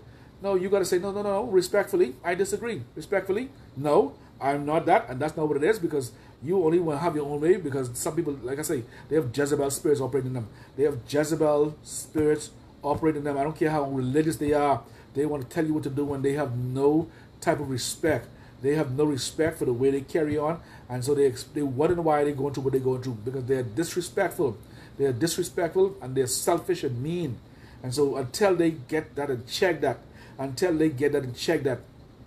they'll still be going around a circle. Look at you. Look at the man in the mirror and begin to work on that man. Begin to work on that man. Work on that woman. Work on you. Begin to say, God, show me the flaws. Show me the holes in my game. Show me where I'm messing up. Holy Spirit, reveal to me why I'm not married. Reveal to me why I keep going around in circles. Reveal to me why men keep coming in my life and coming out of my life. Reveal to me why I can't seem to hold a job. Reveal to me why every month the money seems to go and there's more month than there's money. Reveal to me, Lord, what am I doing? What habit am I doing? Lord, reveal to me who is in my circle that has become the aching in my camp. Lord, reveal to me these things. Show me that so I can be blessed. Show me how I can move with God. Show me how, Father God, where I'm committing spiritual abortion. How am I sabotaging my spiritual life? How am I destroying my own life? Lord, help me to fix this. Fix me, Lord. Fix me so I can know how to what? Move in circumstance, but also to be master of it. Master of it. Master over those things. Guys, I'm telling you right now, God is going to cause you to move in silence. You see what he did? He caused his people to move in silence. And he tell them, march around the Jordan. March around this Jordan. March around this Jericho wall. And when the priest touched the Jordan River, the Jordan River part, and they march around in silence. That looks stupid to the natural. It looks crazy. It looks crazy. You don't see it. You don't hear it. Yet they were marching around 7 times. The wall could, they say 2 chariots could drive on that wall side to side. That's how thick that wall was. It was known as the impenetrable wall of Jericho. It has never been breached before. Yet the Lord told the priests to go and carry the Ark of the Covenant and march around the wall. March around it. March around the wall. Hallelujah. In silence. In silence. And no doubt there were people on the wall laughing at them. There were people on the wall throwing stuff at them. There were people on the walls speaking to them, saying, you crazy people, all dressed in white, walking around this wall and saying nothing. Very silent. You're crazy. Huh? Jeering them, laughing at them. When you have an original idea and you're doing something original, people will laugh. People will make fun. They will jeer. They'll tell you it can never be done. It'll never be accomplished. But you just watch God. You stick with God and watch what God will do. And guess what? On the 7th time, they blew the shofar. They blew the trumpet. And guess what? The walls came tumbling down. Yes, the same impenetrable walls came tumbling down. I say to you, the invisible walls that are in your life, they will come tumbling down. Hallelujah. Because God has a plan for you. God has purpose for you. God is blessing you. God is opening doors for you, my dear friend. Hallelujah. God is doing something unique and special as we are approaching this critical time of going into 2022. God is going to what? Set you up. That's why it's so important right now to take introspection of your life going into this new year that is about a month or 2 away, and begin to what? Trouble the Lord. All right, until he gives you a plan and a dossier for your life, because God wants to what? He wants to bless you. The devil wants to corrupt you. The enemy's plan is to keep you laughing and not believing the promises of God. And he wants to make you feel like those invisible walls that are so thick and so impenetrable will never come down. God is saying, you are gold, you are gold, you are golden, and I will bless everything you touch, and it shall turn to gold. Hallelujah. God is going to raise up prophets through your loins. God is going to raise up kings out of your loins. God is going to raise up evangelists to your loins. God is going to raise up mighty men and women of God through your loins. God says, I'm not finished with you. My son might not look like it, but God gave me a promise on my son. My daughter might not be behaving the way she's supposed to behave, but God gave me a promise on my son and my daughter. They may be into lesbianism. They may be in the relationship. They may be doing funny things, but I know they don't look like what God promised. My son is on crack. My son is walking around, talking to the trees. But God gave me a word on him many years ago, and I know that word still stands. And I'm going to study the word till he's prayed in. God told me my husband coming back. God told me he's removing that stubborn problem from among my life. God told me he's going to promote me in the midst of what they're doing. And I don't understand because it looks like it's getting worse. As a matter of fact, they look like they try to plot to get me removed from this place. But I want to tell you right now, God says, this is the day that the Lord has made. See, God don't judge after men.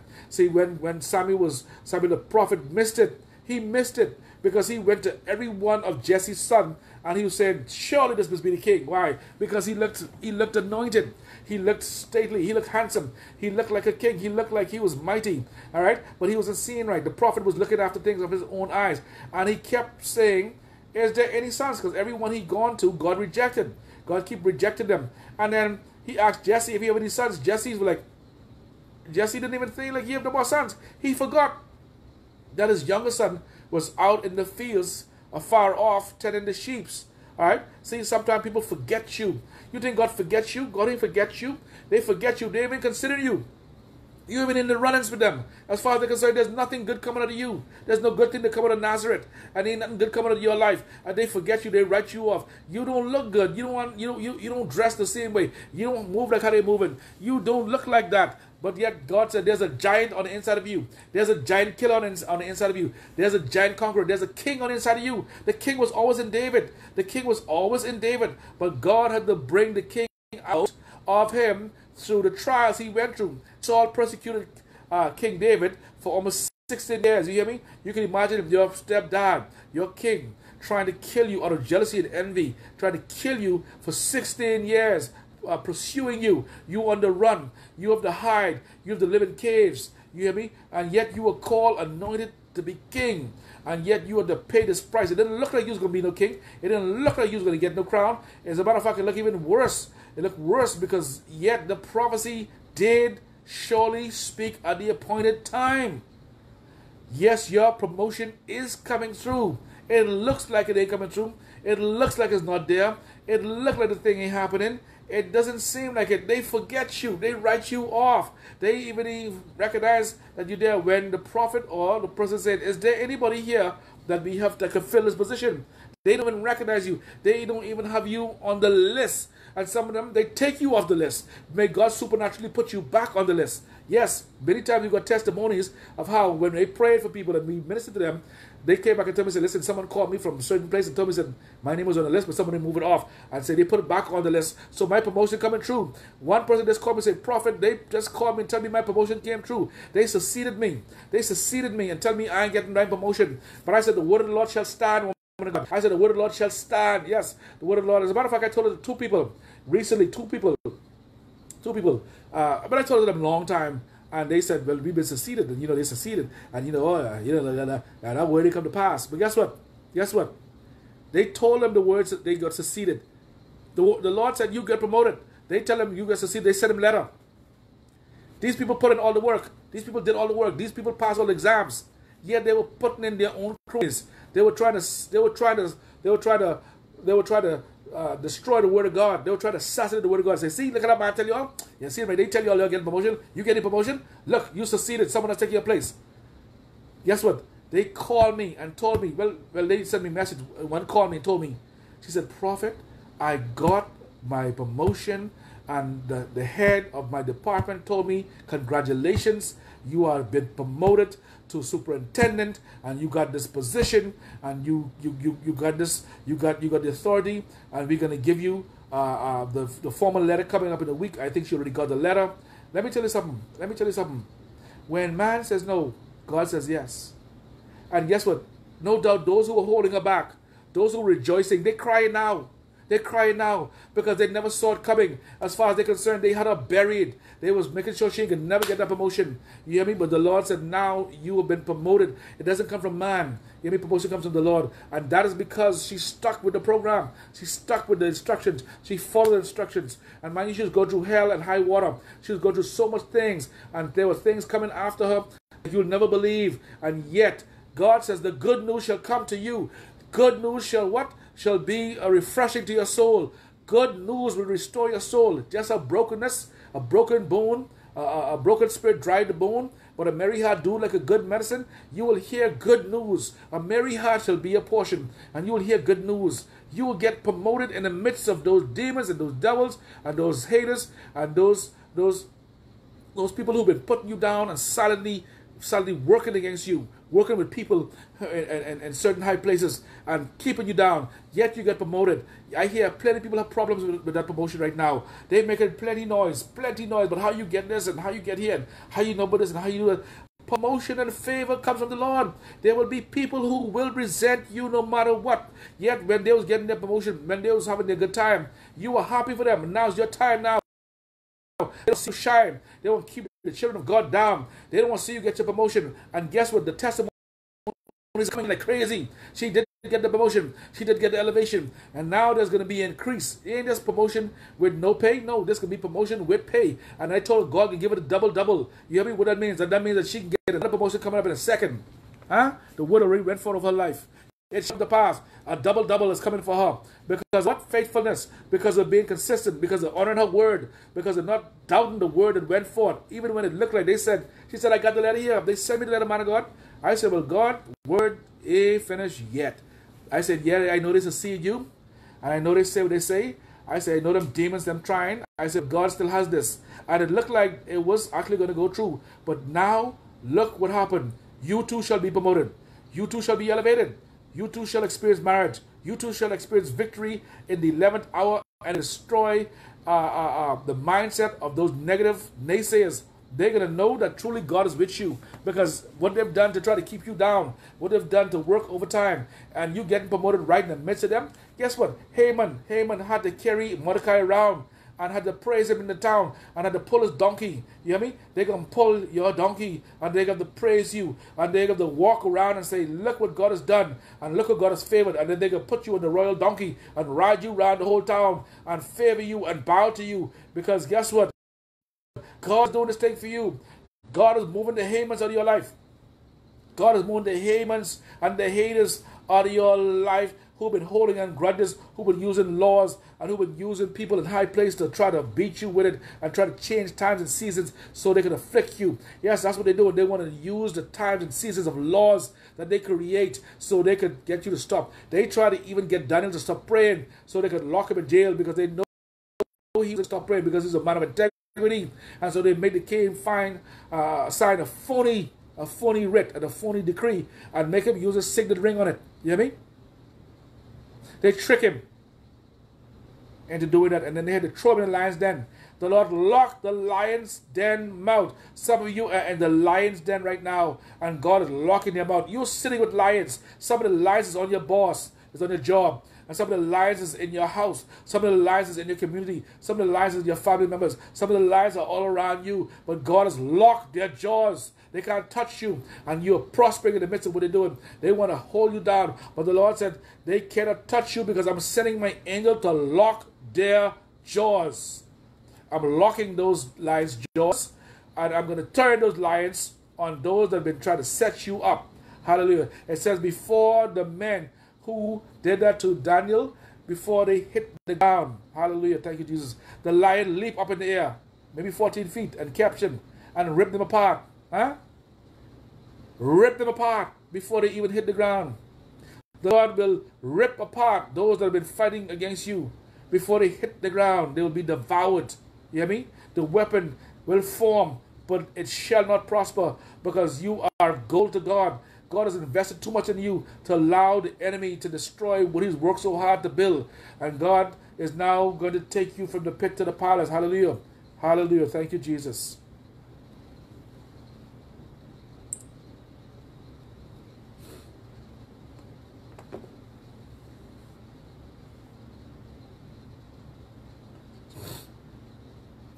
God is getting you unstuck. God is getting you unstuck today, guys. You're being unstuck. Man. You're being unstuck. God is unstucking you. All right? From the rut, from the miry clay that the enemy tried to use to keep you oppressed. The quicksand. The quicksand. Miry clay is quicksand. You know what quicksand is? Every time you move, you go down. Every time you move, you go down. Every time you move, you go down. And you can't breathe in the quicksand. I remember back when we was young, there was a place in the back of the school where some young guy went and he fall in this pond, and the pond was quicksand. All right, he died. And they had to excavate him out of the quicksand. All right, God will take you to the quicksand. God will take you to miry clay. They want to see you sinking with no hope of resurrection. But God said, I'm resurrecting the dead things. Can these bones live again? God is resurrecting the dead dreams. These bones shall live again. According to Ezekiel 37, these bones shall live again. Sinews upon sinews, bone upon bone. And the Lord said, prophesy to the bones, son of man. And he prophesied to the bones. And he prophesied and said, breathe and live, O bones. And they lived. Amen. And he said, who are these? He said, these are the slain of the house of Israel, because they have no hope. They have no hope. They have no hope in them. Do you know no hope in you is like you're dead? Do you know that if you are dead, hallelujah, that means that there's nothing that anyone could do for you? All right. Now let's say I saw a man outside and he was in a car accident, and I see him, like me, right? I say this, I could give him resuscitation, do CPR, I can save him. But if I saw a skeleton out there, I'll say, no, I ain't doing nothing with that skeleton, because the skeleton always dead. All right? That skeleton dead. What I can do? It's already gone. God has shown you he can do the impossible. God has shown you that I can do this thing. Then you will know that I am God. You will know that I'm God. I'm going to send you back to Israel, to Jerusalem. I will send you back to Israel. All right? I'll send you back to Jerusalem. You will now go back home in the right time, because they were being depressed from not being able to go home. All right? The time was up. The prophecy already kind of like the time was up, and they were still there in captivity. All right? And the Lord said, these are the people who have been captured. Their spirit is dead. They are hopeless. Their will is broken. They feel like they'll never go home. They feel like they're cut off. That's what it means to be dead. That's what it means to be in the valley of bones. Some of you are in the valley of bones. And He's going to put sinews and flesh and skin upon you again. And He's going to breathe the breath of life, because everybody had written you off.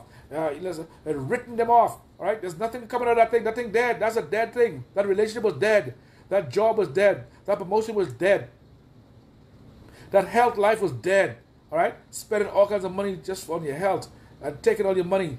Dead things. And you still ain't getting healed. Just like the woman with the issue of blood. All right? Just like the lady who was bent down for 18 years. Satan was sitting on her back. The Lord said, I'll do the impossible. I will cause sinew and muscles and tissues to come upon you. And then the bones stood up. Bone upon bone. All right? Tendon upon tendons.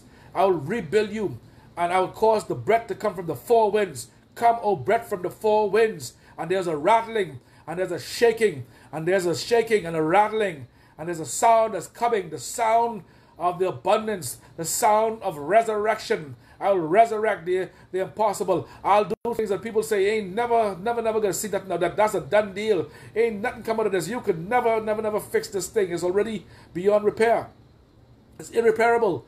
It is finished. It's finito. It cannot be resurrected. Even if windows were to come in heaven, this prophecy still can come to pass. And that's what the king's hand told Elijah. Elijah said, you see it, but you'll not partake of it, because you out of this negative prophecy, you try to counteract my prophecy with this word. You say, even if windows in heaven will come, that prophecy will never come to pass.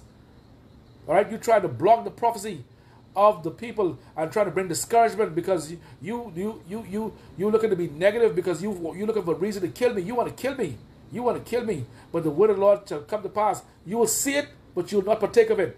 All those who've been negative in your life, they'll watch you come to the prominence. They'll watch you come to position, but they'll have no part in it. Why? Because they were there to be the naysayers. They were the ones who try to pick you apart. They're the ones who've been trying to speak death to you. They're the ones who've been hating on you. All right? Hallelujah.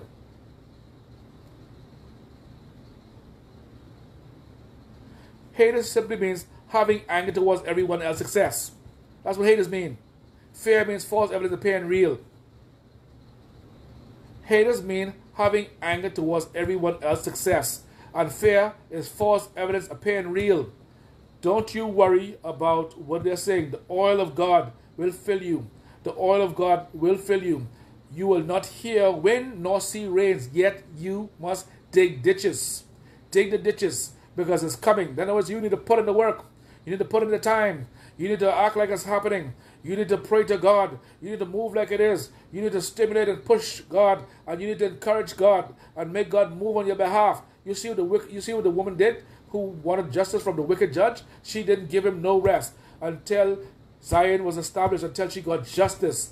Give the Lord no rest until he established Zion. There are people that will stay in the zone. They will stay in the posture of prayer until the birthing takes place. You are about to birth something, and God is about to give you the necks of your adversaries. You're about to possess your possession. You're about to hear good news. You're about to enter into your prophetic Canaan. You're about to enter into your prophetic land of milk and honey. You're about to meet your prophetic Boaz. You're about to meet your prophetic Ruth. You're about to hear good news. Yes, I'm saying this right now, and I'm speaking it to you. Yes, it looked like it's dead. It looked like it's a skeleton. It looked like it's a dry bone in the valley of dry bones, in the valley of death. You hear me? It's the valley of the shadow of death. That was where they would kill the babies and worship Molech. It was known as the Gehenna, or the pit. That's where the valley of death, the valley of dry bones. This is the place where they want you to stay stuck. But you are being unplugged. You are being activated. You are being renewed. You're being restored. You're being regenerated. You're being revived. You're being recalibrated. You're being refreshed because you've been through something. You've been through burnout. You've been through restlessness. And now God is saying this is the season of rest for some of you that are listening. You're about to rest. You're about to rest. And after you rest and get yourself, you're about to come into your own. You're going to rest for a season. God's going to restore you. God's going to revive you. And then one word of blessings, one word of increase, one good word, one good news, and all of that pain will go. Many times when you are birthing, a woman, when she's birthing a child, there's pain, there's even anger and madness and frustration because this baby ain't coming true. But the minute the baby is born and you hear, I say, hold your baby, all of that pain and all of that hardship of carrying that baby for 9 months and laboring and going through all those things and your hormones changing, your body changing, your nose changing, your hair changing, your neck getting dark, whatever the case may be. The baby, just kicking and causing problems. And you saying, Jesus, when this thing can come?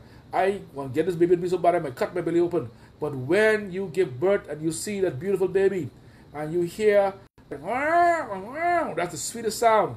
All that pain, all that hardship will be a thing of the past because now you've birthed your blessing.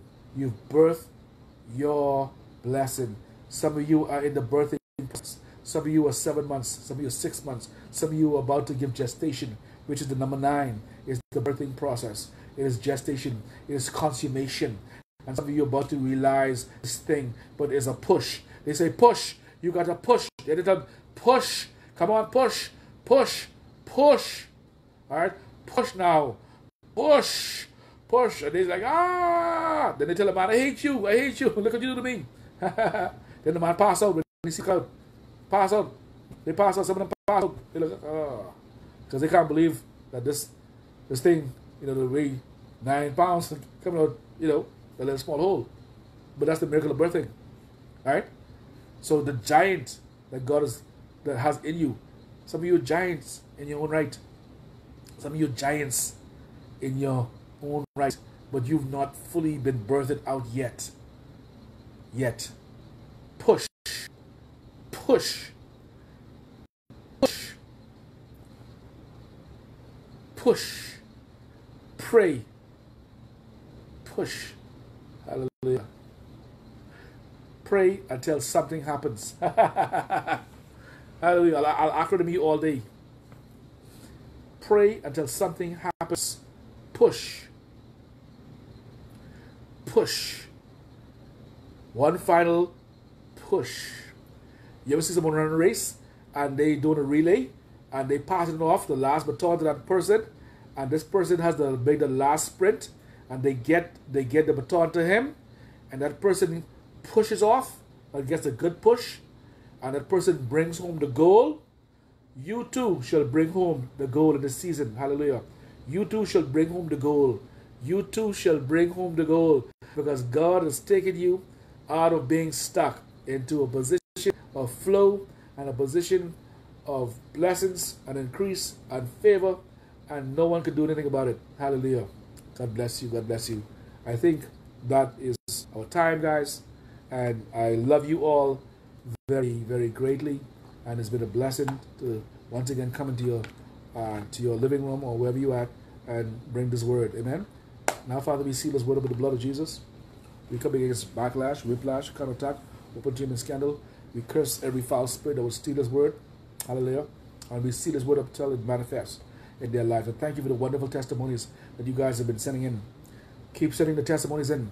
The Bible says we overcome by the blood of the Lamb and by the word of our testimonies. Keep sending in the testimonies. Keep sending the testimonies in, because as you're doing that, you're reinforcing your own blessing, and you are giving the enemy a black eye, because the enemy was fighting you. He's fighting you from you coming into your own. Send the testimonies in. Particularly if I've spoken that word to your life, you need to send the testimony in. There's some people who would never ever send the testimony in, knowing that God has done this thing and the word was uttered through the ministry. But guess what? God still gets the glory at the end of the day. But it is appreciated when you do that, because it lets us know that our prayers were not in vain and that we helped birth this baby. We might not have been the one who pushed, but we might have been the mid guys there saying, come on, let's go, you can do this.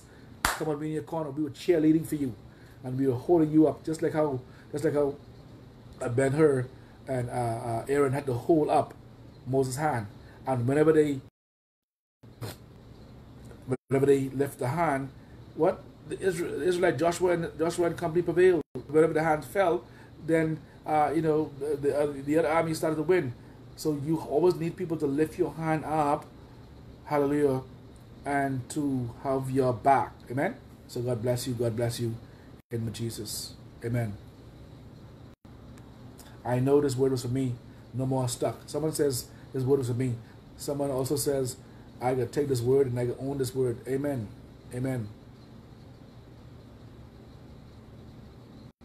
Hallelujah. Someone says a very timely word, prophet. The woman of God says it's a very timely word. Thank you, Jesus. Good evening, prophet. It was a timely work.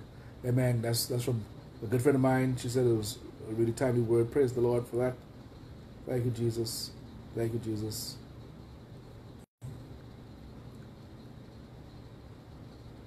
Hallelujah. Can you guys share it for me? Those of you who haven't shared it, please share it. Can you guys share it for me? If you have a crew that you can share it to, please share it, because we need to get the word out. We're trying to get it from around these configurations and these algorithms and these analytics that are really trying to block the word. Thank you, Prophet Amanakia. Truly love you and appreciate you. But thank you for this timely Rhema word. We receive it and we run with it. God bless you, Wani. So much. Very, very powerful woman of God. Hallelujah. And we look forward to the great things God is going to do in her life and in this season. Hallelujah. We bless God for Wani. Amen. Hallelujah. And we've seen the hand of God move for Wani in so many ways, and that is only the beginning. God is going to do some amazing things for Wani going into 2022, so she can get ready. And as she is in her birthing process, so too shall she experience victory. Amen. Amen. Kimmy Kims says victory. Yes, amen. Kimmy Kim says amen. Praise God. God bless you. Demetrius says amen. Hallelujah. We bless God for all of you, and we definitely praying for you. Hallelujah. Thank you, Jesus. I was going to just prophesy into your lives today, but God had me to shift. So maybe next week, God's willing, I will just begin to pick you out as the Spirit lead, and I will speak a detailed word in your life. The Lord leads me. Amen. So I want you guys to prep for that, prepare for that. And we're going to probably do a short teaching, and then I'll minister to most of you guys. So we'll release a word. Amen. Hallelujah. God bless you too, Kimmy. God bless you as well. Or maybe Zion is hospitalized for chest infection. I cover Zion right now. You all cover Zion. You all pray for Zion. We cover Zion. Thank you. Thank you from Word. Yeah. Ole and Connie. Yes, from England. God bless you. God bless you, Phil and Connie. God bless you guys. God bless you, O'Connor. Awesome Word Prophet. God bless you, O'Connor. Yes, I'm supposed to probably gonna connect with you this week, Connor. So let's have a chat. Thank you, Jesus. S. Kane. God bless you. God bless you. God bless you. God bless you. Amen. Doherty. Cash. God bless you. Zena. Patricia Albury. God bless you as well. We've seen some new faces today, which is a blessing. It's always a blessing to see new people. But we thank God. We thank God for our faithful ones. But we also love to see new faces. Amen. It's encouraging. But we thank God that God is a God of awesomeness. Amen. And we know that God is in the house. And the anointing is here. Thank you, Jesus. Veronica Brooks, God bless you. We pray for Zion right now. We cover Zion with the blood of Jesus. You all say a short prayer for Zion. Someone said Zion. That's all I saw. Is in the hospital with a chest infection, I think. We cover Zion with the blood of Jesus Christ of Nazareth. All of you agree with me. We cover Zion with the blood of Jesus. We cancel every chest infection over that child. And Father God, we release the fire of the living God to flow in the name of Jesus Christ of Nazareth. We release healing. We release healing. Someone said blow the shofar over him. I think I'm going to do that. Let me blow the shofar over Zion. Let's blow the shofar over Zion. Amen? Let trumpet be heard in Zion. Let the trumpet be heard in Zion. I like that. In the name of Jesus.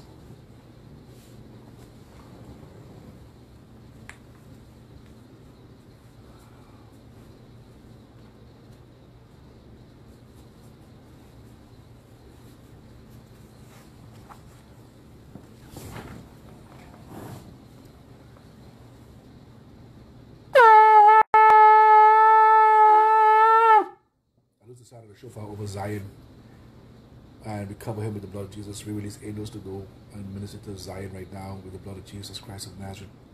Father, we know that 1,000 but 2,000.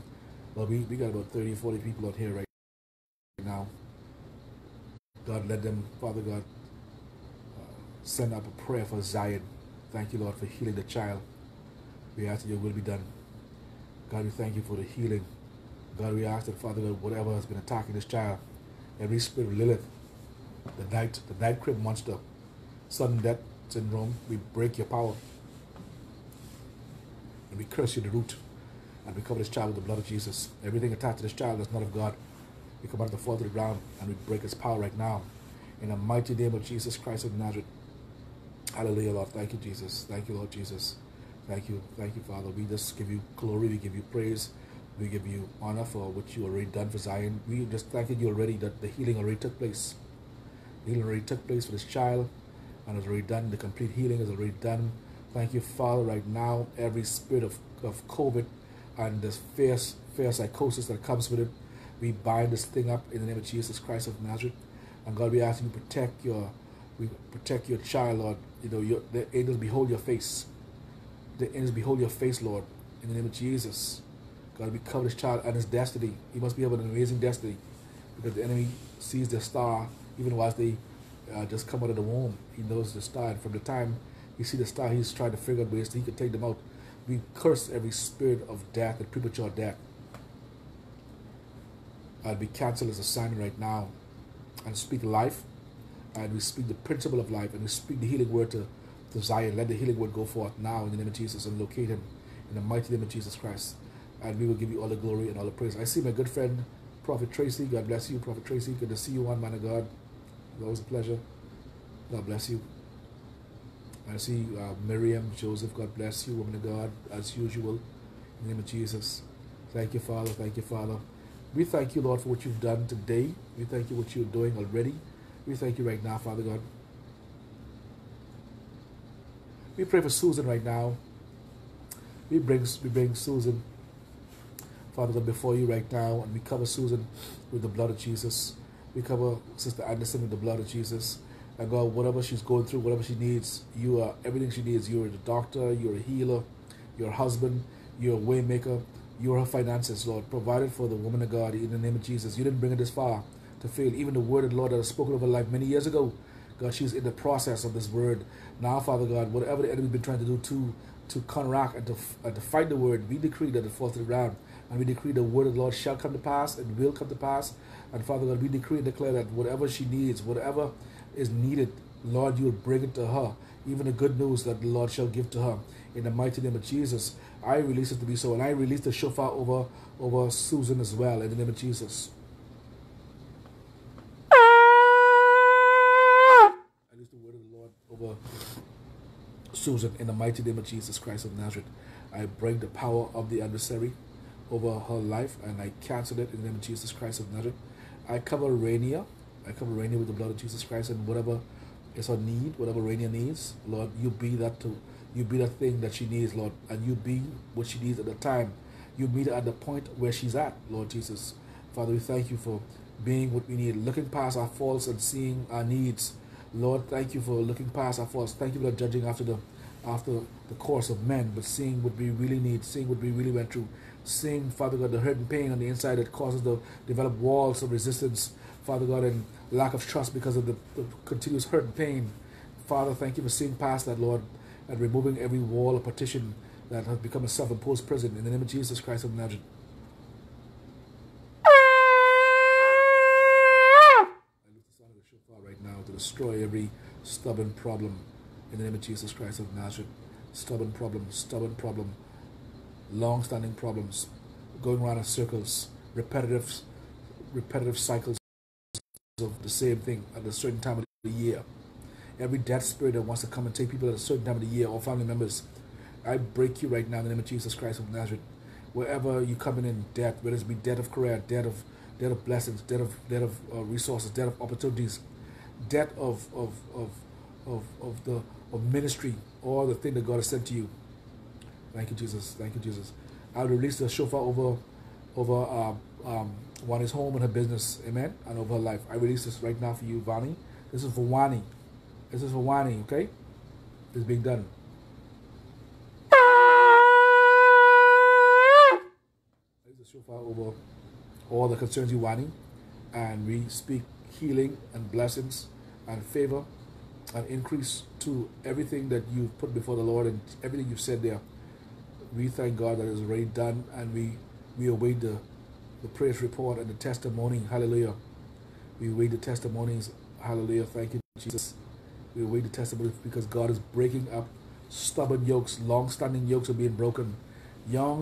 Long-standing yokes. Long-standing problems. Long-standing things that never seem to go. They go for a while, they come back again. They just like they cyclical. All right, we just speak the healing word to that situation right now. Hallelujah. And we stand upon the door and we thank God that He's already removing the ancient boundaries where the enemy says you're not going to go. It's only so far. I speak the healing word for Shug right now, and I release the shofar to Shug. I release the sound of the shofar to Shug right now, and I release it to, hallelujah, to Nicole in the name of Jesus.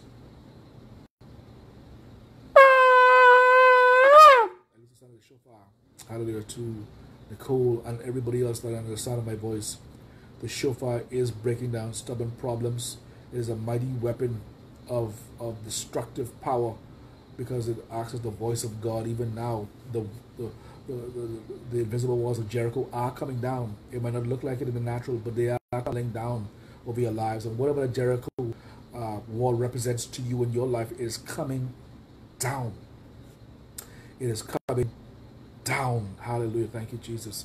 It is coming down. Hallelujah. It's coming down in the mighty name of Jesus Christ of Nazareth. It is being destroyed in the mighty name of Jesus.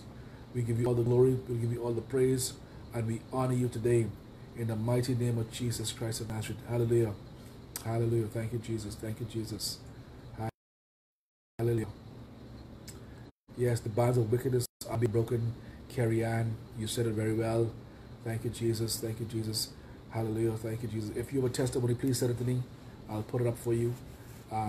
If I deem it necessary, and you don't have to put your name if you don't want to. Hallelujah. Just you can give just say blessings or whatever happened, and we'll post it. Hallelujah. Thank you, Jesus. Because we recognize that the enemy's been trying to shut us down from the testimonies, amen, and trying to turn people against it, but because the enemy doesn't like that. The enemy doesn't like to see you, you know, testifying of what God has done for you and how you've overcome, and your testimony is encouraging someone else who's going through the same thing and probably need to hear what you have to say. Never doubt your journey. Never be ashamed of your journey. Your journey was designed by a loving Father to use it to what? Help somebody else. Your journey is not for you. Your problems that you go through is not for you. It is for someone else, so you can impact their life. Amen? And people are watching, but you know they're not. The only Bible some people will ever read is your life. They look at your life. They look at the good, the bad, the ugly. They watch you fall, get up, and they watch you move on. And they looking at that, and they're marveling. They're gonna tell you. Sometimes every now and then one might come and say, "Boy, I've been watching you and been encouraged." But they looking and they seeing. Yeah, they watching and they looking and they seeing. And so is the great cloud of witness. All right? They're looking. They're looking into this thing of salvation, and they're wooing and cheering us on, and they're watching, and even the angels are looking into this thing called salvation, and they're servants of and messengers of God sent to the heirs of salvation. Amen. So God, according to Hebrews, so God wants us to be on our best behavior at all times because they're watching. Amen. And I'm not saying you're going to be perfect. I'm just saying that you're going to stick with God. Amen. Because even God will turn your mess into message. Amen. You can't lose. You can't lose. Amen. He makes beauty for ashes. And he makes all things beautiful in his time when you with God. Amen. So you can't lose. Even the negative is a positive when you in God. My journey is not for me. That statement brought tears to my eyes. God bless you for that, woman of God. Hallelujah. I got an A in my first course. Wow. Man, I got to blow the shofar of Shannon. Shannon, that's awesome. Shannon said she got an A in her course. This was a word prophesied to the woman of God, and now she's doing it. She's in school and she got an A. Mighty God. Praise the Lord, Shannon. That's amazing. Hallelujah. She got an A in her first course in the schooling, and her first project. I think it was a group thing. I'm not sure, but they had everybody to show up and everybody to do their part. Praise the Lord. She got an A. Thank you, Jesus. May she continue to get A and finish with 4.0 average or whatever the case may be. Amen. Top honors. Excellent job, Shannon. Excellent job, Bonita. Excellent job to Cara as well. Hallelujah. This is good. And we give God all the glory because it's marvelous in our sight. Amen. It's God's doing. We give him glory. There's no flesh just going to glory in God's presence. There's no flesh. It's simply God. Amen. It's all God. It's all you, Father. We give you the praise and all the honor. And we say publicly, as I'm speaking here too, I am just led to just make an altar call. If you've not made the Lord your God and accepted the Lord Jesus Christ as your Savior, this is the time right now. This is very certain times. We live in some strange times. No man is promised tomorrow. And you might have been dilly-dallying and playing on the wall, all right, and sitting on the fences and straddling the fences, all right? But now it's time for you to make a decision for the Lord. If you want to do that and you've decided to make up your mind, pray this prayer with me. Father God, I come before you in the name of your Son, Jesus Christ. I ask, Lord, right now, that you come into my heart. Make me, Father God, make me a vessel of honor. Live in my heart. I surrender my life to you. I give my life to you, Lord. Raise me up to be a mighty man. Teach me your ways. I accept you as Lord and Savior. I believe that you died and rose again and are seated at the right hand of power and authority, and you ever lived to intercede for us. And I come to you as a child, knowing that you've given me a new life and that I cannot come to God on my own except through you. And I know that you are the one true God, and I've proven you time and time again, but I know I was running from you. But now I surrender. If you've said that, and if you've done that, then welcome family of God. Welcome in, guys, because you now become a part of the elect. Amen. You call the elect and saint, and now it's just time for you to just grow in God. Find yourself around believers that will encourage you, lift you up. Get yourself in a good church. Connect with those who like faith and precious faith. Read your Bible every day and stay connected. Amen. Stay connected. Amen. And recognize that it is a process. It's not perfection overnight. It is a growing process. Amen. And so, if you've done that, may God bless you, and you are now a brother and sister in the Lord. Amen. And it's very simple. People make it complicated. God wants to make everything simple. Simple. KISS. Keep it simple. Simple. All right. And the best thing in life is free. Amen. And salvation is free. Amen. You only have to take it. As I say, you can leave the house of water, but you can't make him drink. You have to now walk through the door. You have to now make the decision. You're not too young to make the decision, because at the age of accountability, you can't do that. Amen. So you must make the choice, because these are very strange times. No one knows when their clock will be punched. No one knows when the master will call you home. No one knows what's going to happen. But our time and season are in the master's hand. So when you die in the Lord is a blessed thing. Amen. When you die in the Lord is a homecoming. Precious, the passing of the saints. Amen. When they die in the Lord. All right. It's precious. It's a beautiful thing. All right. But those who have no hope, that's why atheists is most people miserable, because they die in and they don't have no expectation of what it is from the other world. All right. There's another world that is eternality and is beyond what we can think or imagine. It's a world that is so brilliant and so beautiful that we can't even understand it. All right, it's way beyond what we could ever think of. This is just a shadow of the heavenly realities. But remember now, the Lord said He can bring the New Jerusalem down, so He can terraform this place. He can transform this place, into a heavenly abode, because He will make us dwelling with man. And what a glorious day! God is the light of heaven right now. They don't need no sun. They don't need no sun, because His glory lights up the whole universe. All right, and heaven. All right, and listen, there's no shadow in heaven. Why? Because that's how bright He is. There's no shadow of turning. There's no variance. There's no degradation. There's no corruption of His purity. All right, and His absolute holiness. Yet He reached out to man through His Son, and made a way back from our fallen state. Amen. And so, time for you to make the decision. All right, you don't know if this is going to be a last time. Many people they're giving up the ghost, and it's because of what's coming on the earth. All right, so make your election sure, and if you're backslidden, then it's time to renew your faith.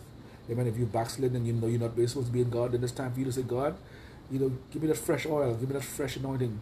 Take me back to that place when I just was so in love with you, in that place where I need a fresh infilling. I've been burned out, and I've been totally dried up. I'm in a drought, all right, spiritually, and I need you to fill me up, Lord. Fill me once again. Give me fresh wine from the wineskin. You cannot put new wine in old wineskin. It won't contain it. It'll burst it. So you have to get fresh wine for fresh wineskin. You need a deep infilling. You can't go to the same old things, old people, old situations. God is saying new things, and that's why you've been frustrated. That's why you've been, at that place where you feel like you're not moving, because God is saying, come up higher. That old season was there, and it was good for that time. But God is not there anymore. He's moved now. All right? And you got to move with the cloud. You have to shift with the shift. That's what God is saying to you. And that's why there's frustration and the feeling of spiritual dryness, because God is saying, I've challenged you to deeper heights and horizons, and you need to come up higher in me, because I've opened a gateway and a door for you, so you can come into my holies of holies. Amen. You're in the outer courts. It is good, but that time is over. Time for you to come into true intimacy and sup with the Father. Amen. Hallelujah. God bless you. God bless you. God bless you. And I will see you guys real soon. Amen. And like I said, with some announcements, we'll put it on. We try to work on some other platforms as well, but we'll see that working. I have it playing right now, but I don't see nobody showing up. But we'll work it out. We'll figure out how to do it. We'll be able to sync everything up. Amen. So God bless you guys. Love you all. And I'll see you real soon.